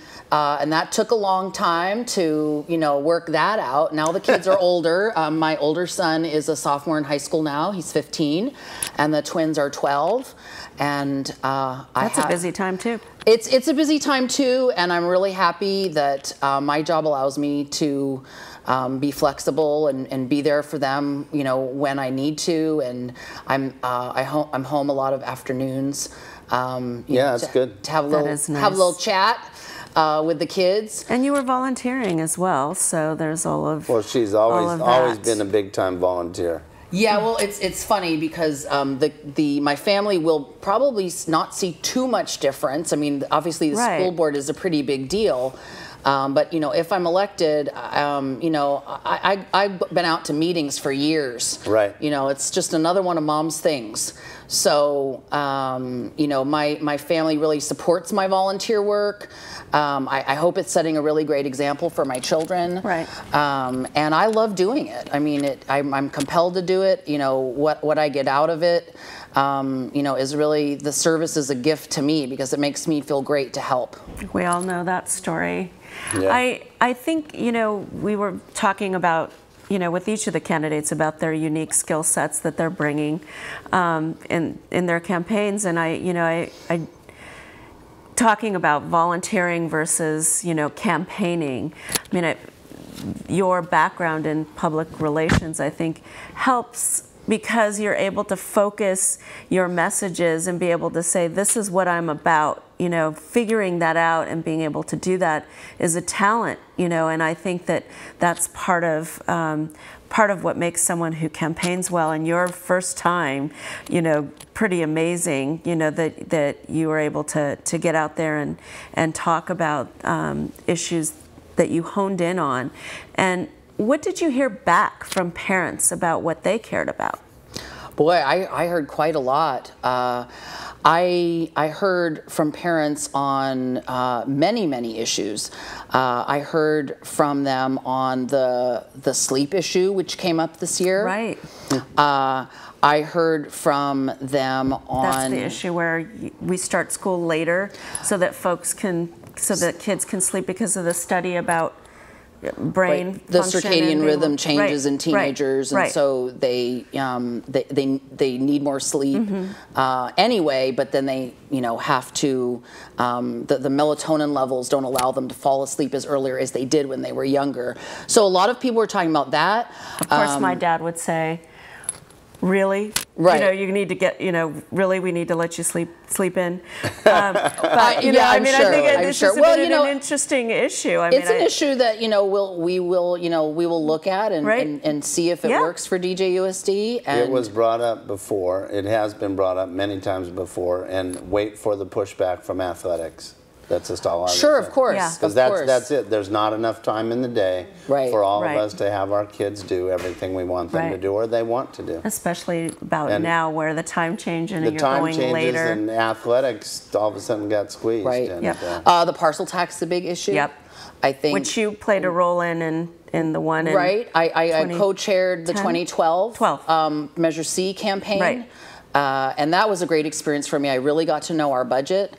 I talked with hundreds of voters. I wrote a lot of op-eds for the paper, so I had to do a lot of research on school finance. Parents are, really wondering, well, do we still need this? Absolutely, we do. We need to really message, as talk about messaging, we really need to message our community appropriately, starting now, really.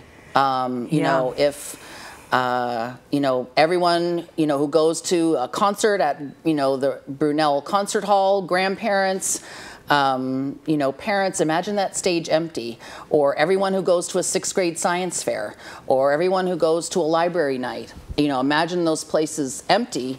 And that's why the parcel tax is important. And I think, people do understand that. I mean, this is an education town. People put a huge value on what we're able to provide to our students. And, I think that, the economy and how many taxes we had to run, we're having a little fatigue, but I think we can message it appropriately and really re-educate the community on what we're able to do with their help. Well, and I think the property issue was interesting, the questions about whether or not, we're looking for funding wherever we can get it, and at the same time, you have valuable properties that, people can make good arguments for keeping or selling. We also see facilities as an issue, and that's a separate pot of money that may require local bonding. I mean, it's a lot of different things that I think the school board's going to be dealing with. School finance is so complex. You really have to know your stuff, and we're going to have to ask a lot of questions in this process. Yeah. And what I have seen over this campaign is I think whoever gets elected, accountability is going to be a big issue, and everyone is going to ask the questions that need to be asked, so we're informed and the community is informed. I think we're going to see a lot of in-depth discussion about these issues, so we know exactly the choices we're making, because the current school board, I mean, they had to do such a difficult job, and and Richard was part of this, keeping us afloat during incredibly difficult times. And so now we're in better times, and we have a little bit of money, but we have to be cautious, and we have to really examine, what our priorities are going to be. And it really behooves us to ask a lot of questions and really make the best choices we can, for the entire school district. Yeah. We had the conversation about how school boards really are, they work together to make decisions. It's more of a valuable skill to be able to convince your fellow school board members about one thing or another, because you really are kind of a team going forward when you make these decisions, which, I think is on issues like that is very important, because people are watching to see that you've taken the time to examine all of these things and that everyone has had their say, so that once the decision is made, you can go forward and say, yes, this is, we deliberated and it's done. So yeah, I'm really confident that the board will be able to build consensus and will be respectful of one another, and will be able, to really talk together. And we might not always agree with each other on everything, but to come to consensus and make good decisions.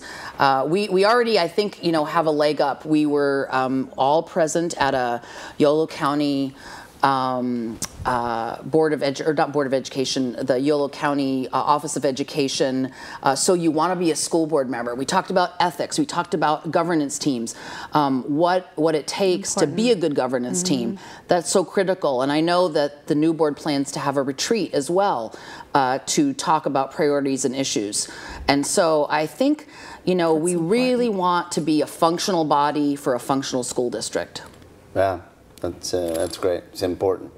Very, very. Well, Madhavi knows how to make those team T-shirts. Yeah, put them all together and be be Team Davis School Board. There you go. I think that's what people, that is it. You're going to have to work together to make really tough decisions in the next few years. So we look forward to seeing how you do that, but I think you're off to a great start. Oh, thank you so much. Hey, we still have a little bit of time. I want to know, what was the biggest surprise to you? Because you have done the other campaigns, and we worked together on parcel taxes and all that. But as a candidate, what was just kind of the overall biggest surprise to you? Well, I guess two things. I was just so energized and happy throughout this campaign. I mean, I just thought, boy, I guess you're doing the right thing, because I really, really loved talking to people and hearing their stories. And the other side of that was I was a little bit surprised how, a lot of folks out there really were yearning for a culture shift within the district. They really want it to be more customer service oriented. They don't want, a culture where, we have to pitch a fit or file a lawsuit, to hear people. And so I think that's something that, we'll want to work on too, is what are the things that we can put in place so our community really feels that their concerns are heard. Yeah. And that you have their trust. The transparency piece, I think, is just huge. Yep. I agree. And I know that I think folks are looking forward to seeing a new set of folks. Not that, that it wasn't terrific. I think that, they really did lead us through some tough times. They sure did. I have the collecting money in respect boots and all the things that we did. And I think that, moving forward, we need visionaries and moving forward in transparency and accountability. I agree with you. Good. Well, thank you, Barbara. Oh, thank you for having me. Yeah, it's been. I can't believe how raring to go she's still. I know, I'm pretty awake tonight. She's walking out there and taking a nap. Yeah. No, I took it already today. So yeah. Okay. No. Very energized. Good. All right. Thanks a lot. All right. So thank much. you. See you later. Okay. Well, what are we going to do now, Anna? I We've don't got some know. other races. You have that race you were going to pull I don't know. up there. I keep having trouble with this. We've got Secretary of State ready to come up, maybe, and then take another look at the congressional. This is Secretary of State. Is this just our county, or this is all counties? It looks like it is, oh good, this is statewide. And you'll see here, it's on the screen. I can't read that. Somebody will see it. There we go. I can't actually read that, to tell you the truth. This is, but the people at home can see that Pete Peterson is now leading in this race. Oh, there we go. Look, 50.3% for Pete Peterson and 49.7% for Alex Padilla. So that's tight. Pretty good. And then the other one is... And that's statewide. Yes, that is statewide. There you go. What about this congressional race here? The John Garamendi race, and Well, there we had a Dave Jones. Okay, we'll go to that. Oh, this is the Doris Matsui. There's John Garamendi, still just Yolo County, and with the same one that we had. Be interesting to see how he's doing in those other counties spread around the district. SPI? I'm just looking at what they're looking at on the screen, which is the Dave Jones winning that one pretty handily. That's not a surprise. It's not a surprise that all the Democrats should be leading and probably will win most of the races on the ballot. That's county results, right? Yeah, that's all the counties. That's more than just Yolo County. And there you've got the governor, Jerry Brown, beating Neil Kashkari again, 57% to 43%. So statewide, if we look, maybe if you go to the SOS, the Secretary of State website, but what I've got here is Dave Jones 51.9, Ted Gaines 48.1. On the insurance commissioner. They just had that one up there. Maybe you've got another one. Well, this is statewide. Right. I don't know. That was statewide too. Okay. Oh, well. Why don't you give us treasurer? Let's see. Treasurer. That's not going to be. Attorney General. Oh. All of those will be, I think, probably not very close. 55.7 for John Chang and 44.3 for Greg Conlon. There you go. Statewide. And then pretty soon we're going to have Bill Dodd actually on the telephone with us. I wonder how the Bill Dodd race is coming. Still. Do we have that? No. We had that a little while ago, but we just have the Yolo County race results. Lieutenant Governor, should we look at that? Yeah, that'll be pretty funny. Gavin Newsom, 53.9%. That's all? Ron Naring, 46.1%. With 18.7% it might be interesting that by the end of the night, it might be interesting that this low turnout that they're talking about, the lowest turnout in a generation. Yeah, we'll see if that might have an impact, huh? I mean, in a race like that, Gavin Newsom with all the name ID and money and running against someone who's really just a political party person. For that lieutenant governor, or maybe people don't care about the lieutenant governor, and regardless of who it is, could be that too. What are the other ones that you have here on the statewide? It's still pretty much the same with Jerry Brown and Neil Kashkari. Brown with 56.8%. This is with 18% of the precincts. What about that one? Let's look at SPI. SPI. Which is 18.7% of precincts. Tom Torlakson, 54.2%. Marshall Tuck, 45.8%, and that's statewide. So. Well, why don't we see if we have Bill Dodd on the telephone and we can talk to him. Bill, are you on the telephone with us? I'm right here with you. Thank you very much for calling. Well, there you go. And we can hear you, so we like that. Welcome to Davis, at least that way. It's Richard Harris and Anna Ferrera here. So fantastic. Good to hear your voice. Yeah, nice to hear yours, too. Well, the campaign is over, and let the governing begin, huh? Oh, that's for sure.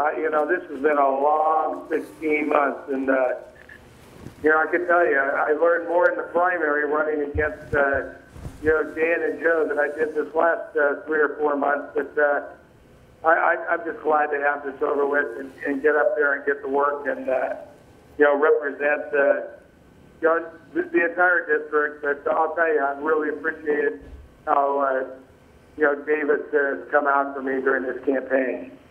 What were you hearing from our folks here in Davis? Are the issues different from the ones in Napa, or do you see them being similar?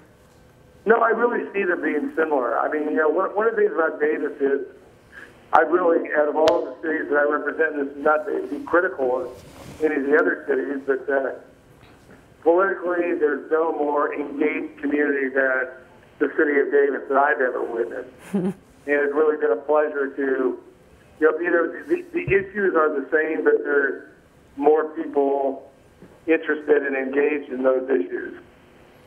Well, it is certainly an engaged community, and I'm glad you appreciate it now. Maybe we'll check back with you in about 6 months and see how much you appreciate it. He's not being sarcastic. Sorry. Well, you know what? I would like to do that. I've lived here a long time, Bill. I get to take shots at ourselves, you know. Well, and we certainly appreciate, you know, it was, you know, a wild and crazy race, and, you know, we're the primary especially. Exactly. We're used to being on top here in Davis, and so it's good to have to hear that you have listened to our concerns and will continue to do so, because you'll hear from us for sure. I know you. Go ahead.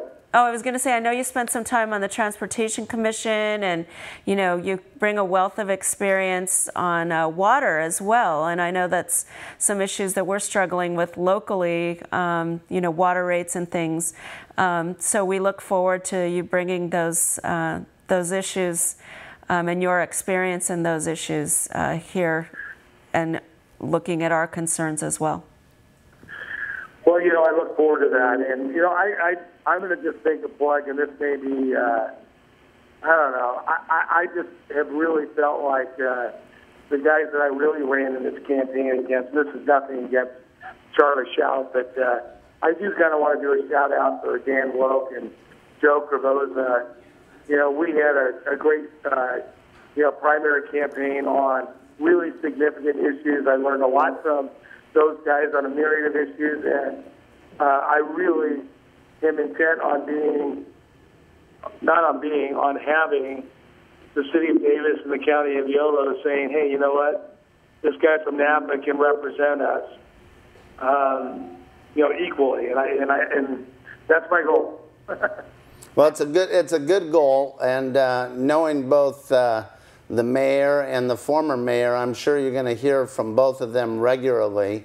And just because that June primary has passed, those guys are still both pretty engaged, and you know, you can. Oh, yeah. They're a good resource. Yeah, for good sure. resource, and lean on. They're great resources, and look at for them to come out and support me and engage in my campaign here. Just I think says a lot. They're both classy guys, and I've enjoyed working with them, and I'll continue to work with them. Now, Bill, you were a Napa County supervisor for a long time, and you're going to bring that local government perspective into the legislature, and it's going to be a legislature that has a lot of turnover. How do you see all that coming out, and what do you see your role in the new legislature? You know, it's really interesting as I look at the new legislators coming in. A lot of them are younger. You know, people that have been on a school board, which is, you know, admirable. And but I look at myself as somebody that comes in with a little bit, not a little bit, substantially more experience, and you know, hopefully I can. I kind of look at Jerry Brown and look at him being the adult supervision in the room for the last term that he's been on. I've really admired. I don't admire the bullet train. I don't admire the tunnels, but many other things that he has done there, I think, has been really good for the state of California. And I hope I can bring that, and also the ability to work together with others to get things done. I guess the earthquake has just been a little bit more on the minds of the folks in Napa. I know. You know, I don't know if that's something that you're looking at going forward, but I know when you look at infrastructure and all of those things, something like that hits, and you realize, you know, things like the Bay Bridge and other things that, you know, related to infrastructure. You know, I'm sure you know more than others right now how impactful that is. And I think those kinds of things, along with the fact that we have a university right here in Davis, I think there's things that I'm sure will come to the forefront as you work through what your agenda is going to be in the next few years. Well, I appreciate you bringing up the earthquake, because that's been something that's been heavily on our minds. We've been really working overtime, and you know, our congressman here, I know Congressman Garamendi is your congressman there, but over here on this side, it's Thompson and Senator Boxer and Senator Feinstein have, both been here, and we finally got individual assistance for our low-income, people that, have had houses fall off the foundation, that have had, fireplaces and chimneys collapse, and these people are living paycheck to paycheck, and it was something that really took a long time to get, but we're really pleased that they're going to get the assistance they need. So that's been something that, we've had that, I've had that experience in floods, I've had that experience in devastating fires, but never in the earthquake. I think there's some things that we can do to shore up our, the service that we can provide citizens in that area. Well, leadership is defined by crisis a lot of times, Bill, and you've shown a lot of it here in this, in the response to the earthquake, and I know of your work in the flood control, so we appreciate all that. Let's hope we don't have the major crisis going forward, but just as one Davis resident, I will thank you for whatever you would do in the future if that should happen, because I know you'll be right out front and doing the good work. We're going to let you go, Bill. We know you got a lot of other people to talk to and places to be. For the people of Davis and the Yolo County folks watching us, we want to congratulate you on what looks like a victory, and look forward to working with you in the future. Thanks a lot. Thanks so much. I want to give a shout out. I'm not going to name any names, but there's quite a few people from Davis that came over here for this victory celebration, and it's very much appreciated. Thank you. That's great. Both very, very much. Yeah, you do realize, Bill, that they came over there because you're in Napa, and there were some other reasons that they might have wanted to go there instead of being here tonight with us. But that's okay. Richard, you're going to have your time too, okay? Yeah. No, we like wine. Anna and I like wine. We'll put you on. All right. Well, I look forward to seeing both of you over here. All right. Care. Thanks a lot, Thanks, Bill. Good luck. Yeah. That's you wonder why everybody. That's where they all are. Right. Support them in Napa. Fine. Okay. Is it top of the hour? It's top of the hour, so I get to tell you again, thank you for tuning in. DC TV, channel 15 on the Comcast system. You are watching live coverage of the November 4th, 2014 election. This program is simulcast live on KDRT, affectionately known as KDIRT, 95.7 FM in Davis. KDIRT.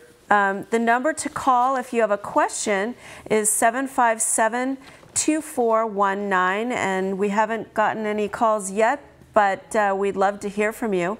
The Davis Media Access's Twitter feed, we're into Twitter now, is DMA feed, at DMA feed, one word. Is somebody tweeting all of this out?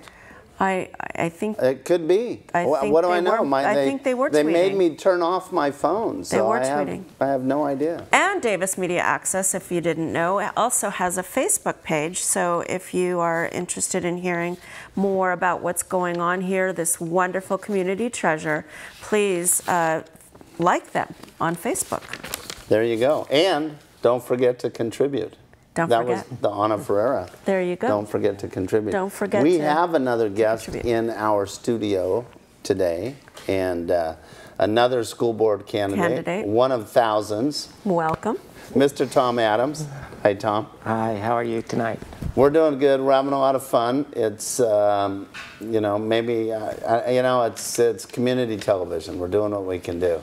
Hey, it looks like you're in third place, or it was the last time we checked. I don't know if anything's changed. Have you seen anything different out there? No, not since the initial results, but I feel pretty good about that. All right. I just feel I need my own Madison Bumgarner to come and close down the show for me. There you go. Right, that is? Go Giants. You didn't have any Mad Bum underwear that you're going to throw out like Jimmy Fallon or something, are you? No. Okay, I don't have that type of campaign. Tom Adams, Mad Bum. Never mind. These two are. Can you throw a rock and hit his house? Or? My dog breaks through the fence into his yard periodically. And we finally figured out why, and it's because another neighbor's cat hangs out in his yard during the day when we're all gone, which is why my dog's trying to get over there. I don't know. that's what he says. I don't know. Yeah, So. but I'm also the canine-friendly candidate. There you go. That's yeah, right. I mean, I saw that you were walking at the dog park, handing out flyers and to dogs. I don't know. I hope that it was usually out. on the trails, you know.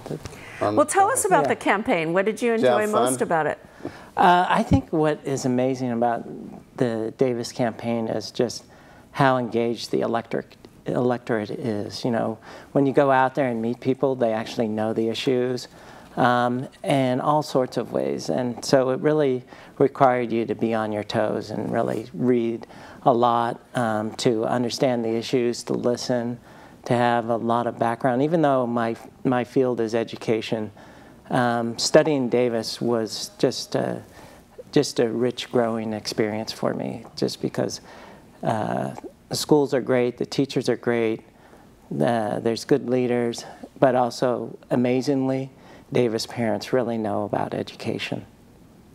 It's interesting because, you know, I think there's a wide range of issues. We were just talking about sleep deprivation and, you know, looking at the schedules, and, you know, it's very interesting, but I think you're right. I mean, I think depending on where your child is and what you know about your different interests, you can hear quite a bit from our parents. Yeah. I know you have a background with the Department of Ed, right? And so you come like I've been saying this to every one of the candidates.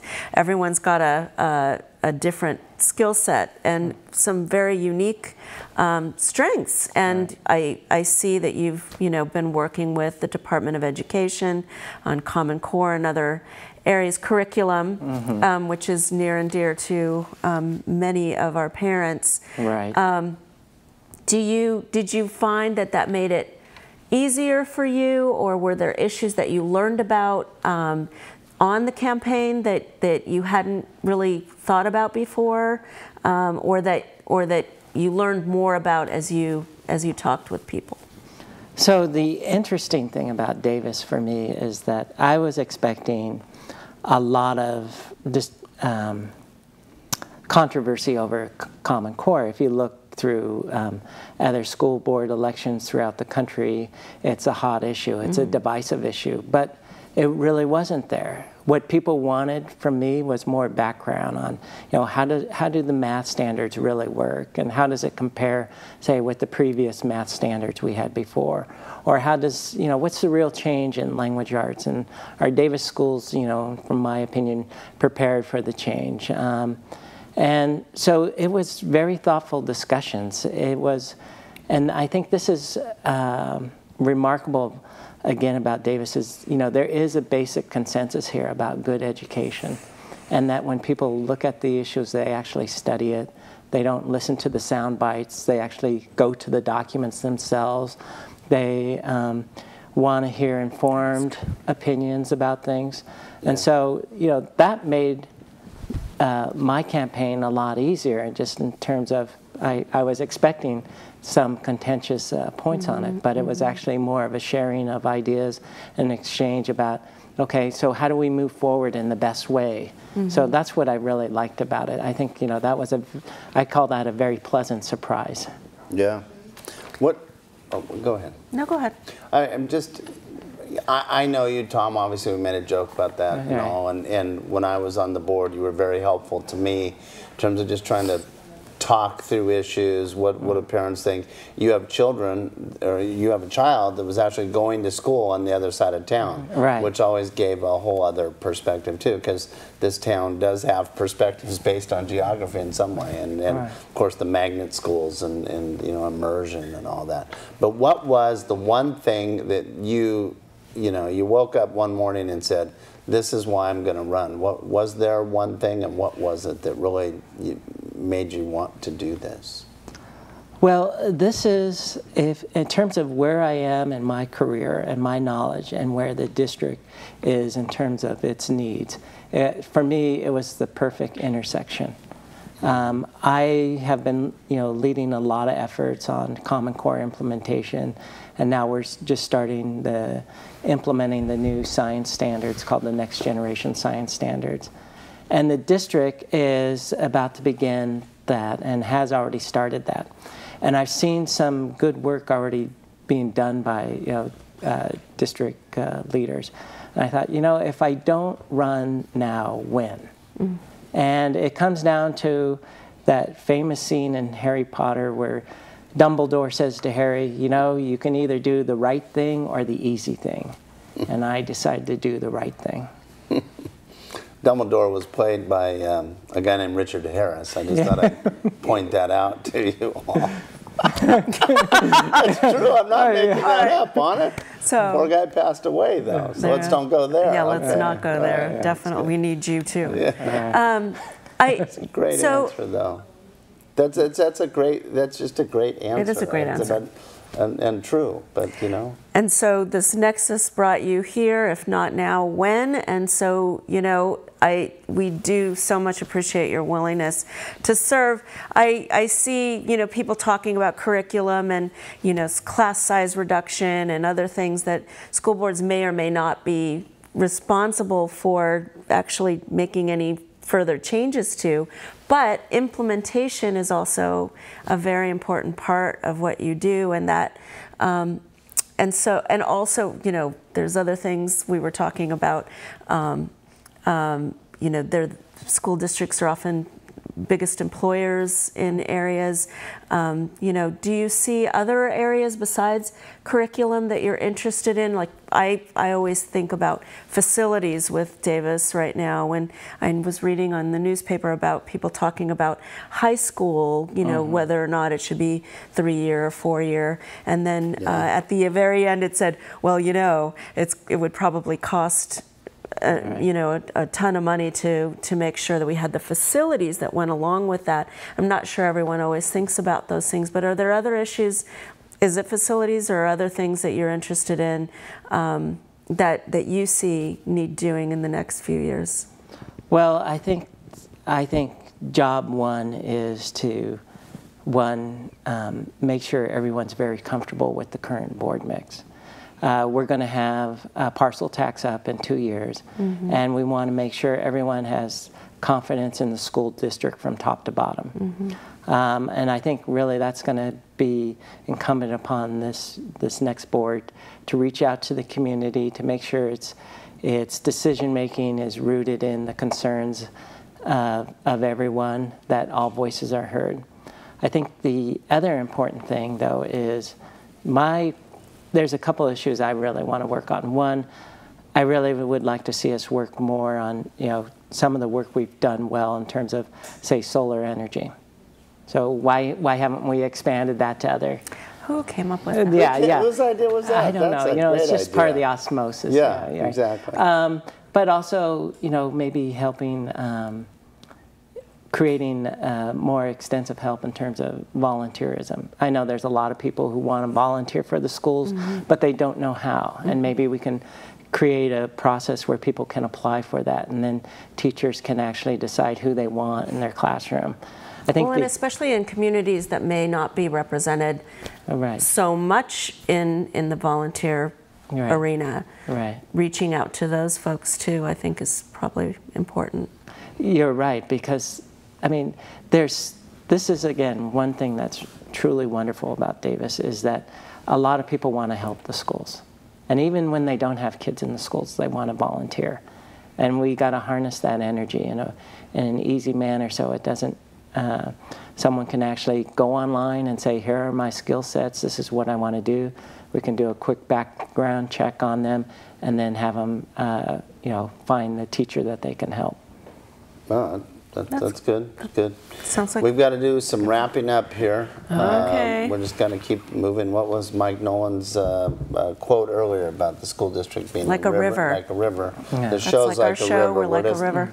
Moving them in and out. We want to thank you for putting yourself out there. Congratulations so far on the on where it stands on the absentees. Guess we'll see. Yeah. And I think you've also been a very calming presence in all of this. I think we've been through a lot with as a community. I think it's been your message is well taken. Oh, well, thank you. So, and can I say one thing just to yes. thank my lovely wife Jan and my beautiful daughter, Michiko. They were so great throughout this whole process. It really is demanding on families, and they were very supportive throughout the whole time. And your mother-in-law. My mother-in-law, what a gem. Yeah, absolutely. Yeah. All right, thanks a lot, It is a family affair. Thank you. Yeah, Thank all right. you. Okay. Well, Anna, what are we going to get on to next? I don't know, like a river. Huh? Like a river. Well, no, we've got a few more candidates coming through, or at least one more. We have the wrap-up. The wrap, but the one thing I wanted to mention is Autumn is actually tweeting. So the question was, who's tweeting? Autumn's tweeting. Autumn is tweeting. So you gotta can love that. go to DMA's Twitter feed, which is at DMA feed, one word, and get live results or live whatever thoughts she's putting that out there. Autumn is going to put out there. Probably tweeting that my tie didn't match my shirt. Who knows? And what is Autumn's last name? You can read it right there. Lave Renault. That's exactly right. And she is our fearless leader here at DMA, executive producer, and we're happy to have her doing that. I know it's a lot of work to put this show on, and then to be tweeting while all of it is happening is beyond the pale. And then to be standing back there yelling at those idiots that are on the couch that can't keep everything together. I mean, really, I know. Really. I know. You think they might have state propositions for us? That'd be kind of cool to look at. County results, what do we have? About 24%, huh? And this is number one. Number one, still winning by a lot.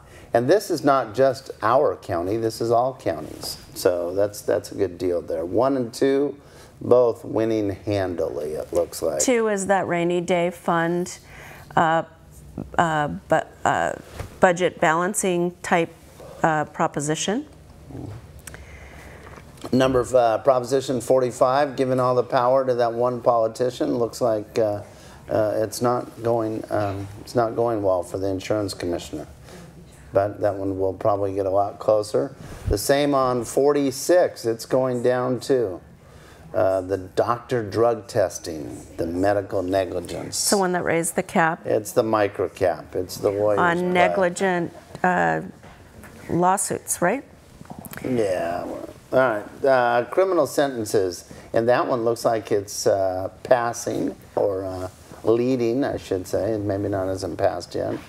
And that's 47. And Prop 48, the Indian gaming, one group of gamers is winning over the other group of gamers, as that 48 looks like it's going down in flames. And I think that's all the propositions that we have. Maybe we can show the school board numbers one more time. Nothing's really changed as far as I can see. Do you see anything different?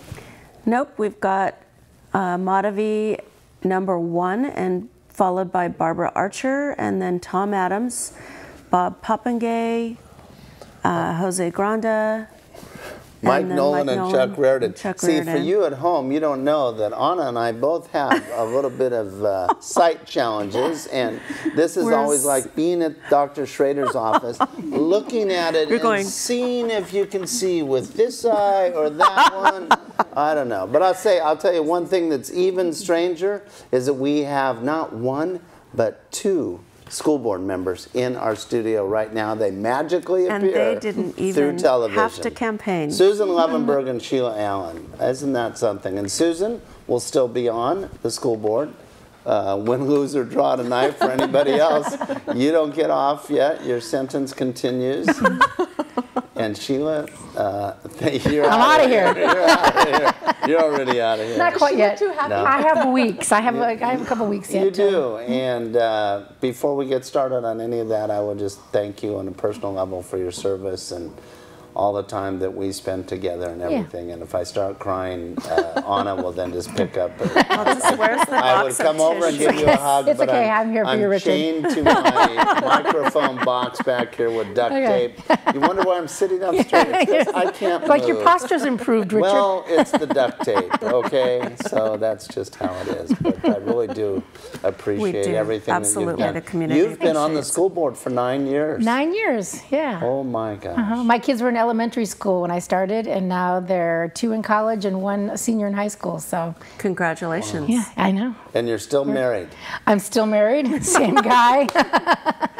Wow. Mitch. Hi, Mitch. He said for the first time he would watch. Yeah, Mitch is finally watching. Yeah, that's why I said years, that. yeah. Oh, that's great. That's Well, one of the things we were talking to the candidates about, they're such a stellar group. I mean, it's just a wonderful thing to see the variety of talent and skill sets that they're bringing. But you know that there's the campaign, and then there's what you actually do. We got into a little bit of that discussion with Alan Fernandes about some of the things that, consensus building and why that talent is very important. Share with us a little bit about kind of what you see as the real strengths in a school board member as they move forward, the kinds of things that they should be aware of going in. You want me to start? You may. Go ahead. Either and both. Yeah, yeah. Please. Yes, well, I'll give you my perspective, and then Sheila will give you sort of the closer. Campaigns really force you into having an individual voice, expressing what it is that you want to make happen. People are looking for leadership and vision, which are important qualities, but when you get on a board and you're one of 5, I think it's often a little bit of a surprise that that leadership and vision has to be melded and merged with 4 other perspectives on the board. And so that's where the ability not just to be able to articulate a vision and know what you want to achieve, but be able to listen to other people and try and really develop a shared vision for the district is really important. And so I don't think campaigns prepare you for governing. Absolutely. And so Especially this kind of governing, right? Yeah. So there's going to be a transition phase for all of the new board members, and I think that it's a good thing that we have a number of new board members together, and I'm really looking forward to taking some time to really do some retreats, do some opportunity to really meld as a board so that we've got a sense of who we are and where we want to go together. Yeah, well said. Well, and you're going to be the continuity, right? So that'll be... but Alan has been there for 3 months, which has given him a little bit of a head start. He's got a sense. It's a little bit of an inside joke here, but for you to say that now you get to do a lot of retreats, okay? Yeah, I know. It's like Tim Taylor is rolling over. Tim rolling over in his Richard and Tim were like, retreats. Okay. No, we were okay with retreats. Yes. No, we weren't. What do you think about it? Well, I'd just like to expand on what you started with about the difference between a campaign and governing. And I was reading some of the statements from some of the board members, and I thought, ha! And I pulled my very first campaign. I was like, yeah, and this is what needs to be done, and this is what I'm going to do. And that's not really how it is. Right. So it's really about getting the right people at the table and making sure that not only the people that sit up on the dais agree with you, or at least 2 of them, so that you can get something passed. But it's really about being a community leader and a community listener. So they're really the bosses, is the community. And then if we make a decision to be able to articulate that to not only the superintendent that we directly work with, but his staff, but then all the way through the teachers and the playground people and everyone. That's always been my word is, wow, we could have a really great discussion and say, and all in favor say aye. And then what? So making sure that what we're working towards is something that the community also is interested in, that the staff can be on board with, and that we can all move together. So it's even more of building a team than just the 5 people that are sitting up on the dais, but it's really a community.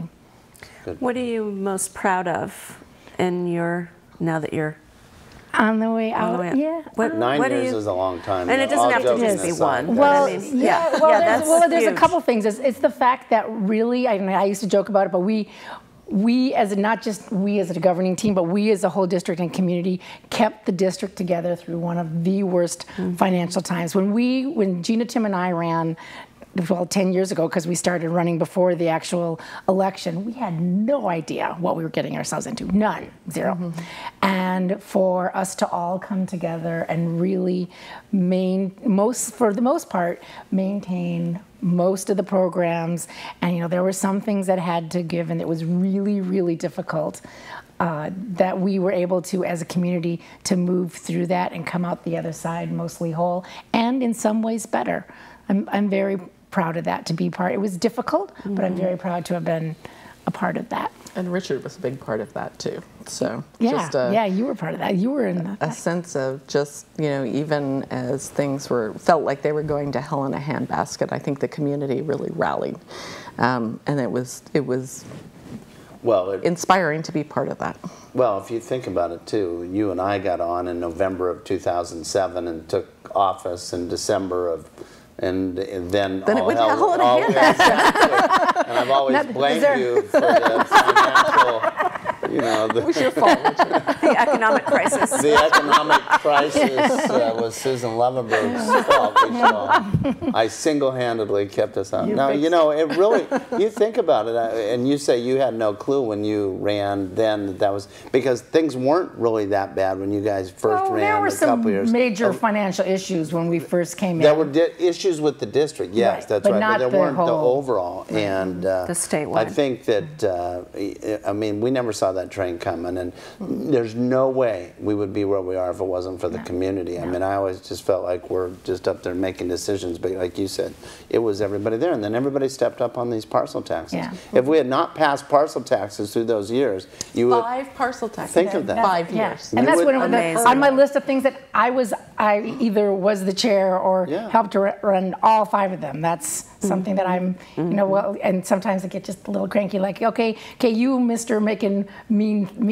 saying mean things. Well, you were having dinner with your family. I was out making phone calls and running a parcel tax because it was that important that it had to be done, and I felt very strong about it. Did what we had to do, and the community stepped up. It's a pretty amazing place to live. The Davis Schools Foundation, I mean, it was just all those things rose up during that time. Yes. Yep. Yeah. All the parts together. Yeah. Yeah, and then to you know, be able to build that beautiful stadium, our largest classroom during the time, and we had MLK built during my time. It was, yeah, there was a lot of good things. I'm proud of it. And a few solar panels that I think of you every time that I park underneath them. And we hope that in the future that the district will have some facility money to be able to buy out the contract and own those things outright and have even more savings and maybe build some more, do some more. Yeah, well, there's some really interesting facilities things coming up right now. We're sort of in the middle of the properties. We talked to Alan a little bit about that, Susan, just about, you know, what is going to be facing us. So obviously, we've got to talk about facilities and a parcel tax all at the same time. Talk about a community conversation. Yeah, no, it's true. It's true. I mean, as we were running parcel taxes to hold together the program, our facilities were going wanting, and so the state really is not interested in stepping up and providing even matching funds at this point for facilities. So it's really going to be a community responsibility. And they're looking to the locals to do that. So, I mean, I'm sure, you know, throughout the state there'll be a statewide discussion about that. But yes, I mean, we've been good about that. I think our parents know what the situation is, and we'll see what they do in the future. So school board, into the future, we'll see. Yeah, we have we're getting the high sign about wrapping up. No, I just want to give you both. I want to give you both the opportunity. We're going to stay. We're taking over to say some final words about you know, what you see for the future and your own experiences. Well, I'll start because I think you should have the final word. But you know, I've really enjoyed so I've only been on the school board for 7 years, but it's felt like a while. And I've enjoyed all of the relationships that I've had with the school board, and so there's a sense of loss with some good friends who are moving on. But I'm also excited about the opportunity for some new people who are coming on board who really seem to be bringing some fresh perspective and some new energy to the school board, and I'm excited to be there for the next 2 years and help that group move forward. And when Gina, Tim, and I came on together 9 years ago, there was a lot of concern that it was 3 new people, the majority of the board were going to be brand new, and I think we did just fine. And I think that this new group will do just fine. I'm really excited about the mixture of personalities and experiences, and they'll do great. Well, and you're not going anywhere, right? They're going to be able to I'm not going anywhere. talk with you about exactly. Hotline. All right. Okay. We have to we wrap it up. appreciate you coming and the time that you've given to the community already. We really do. Absolutely, Michael. All right. Thank you. Well, Anna, it's been a lot of fun. I guess that means That means it's time for us talking. to. Yeah, they all want to go home. We're gonna be here when the lights go out. All right. I think we should just keep going to your little computer, and we'll just. We'll keep going. The lights will be over. There are no updates, and I think we still have to do one last. Do we do one last? I want to thank everybody for tuning in to DCTV Channel 15 on the Comcast system. It was live coverage tonight of the November 4th election. It was simulcast on KDIRT.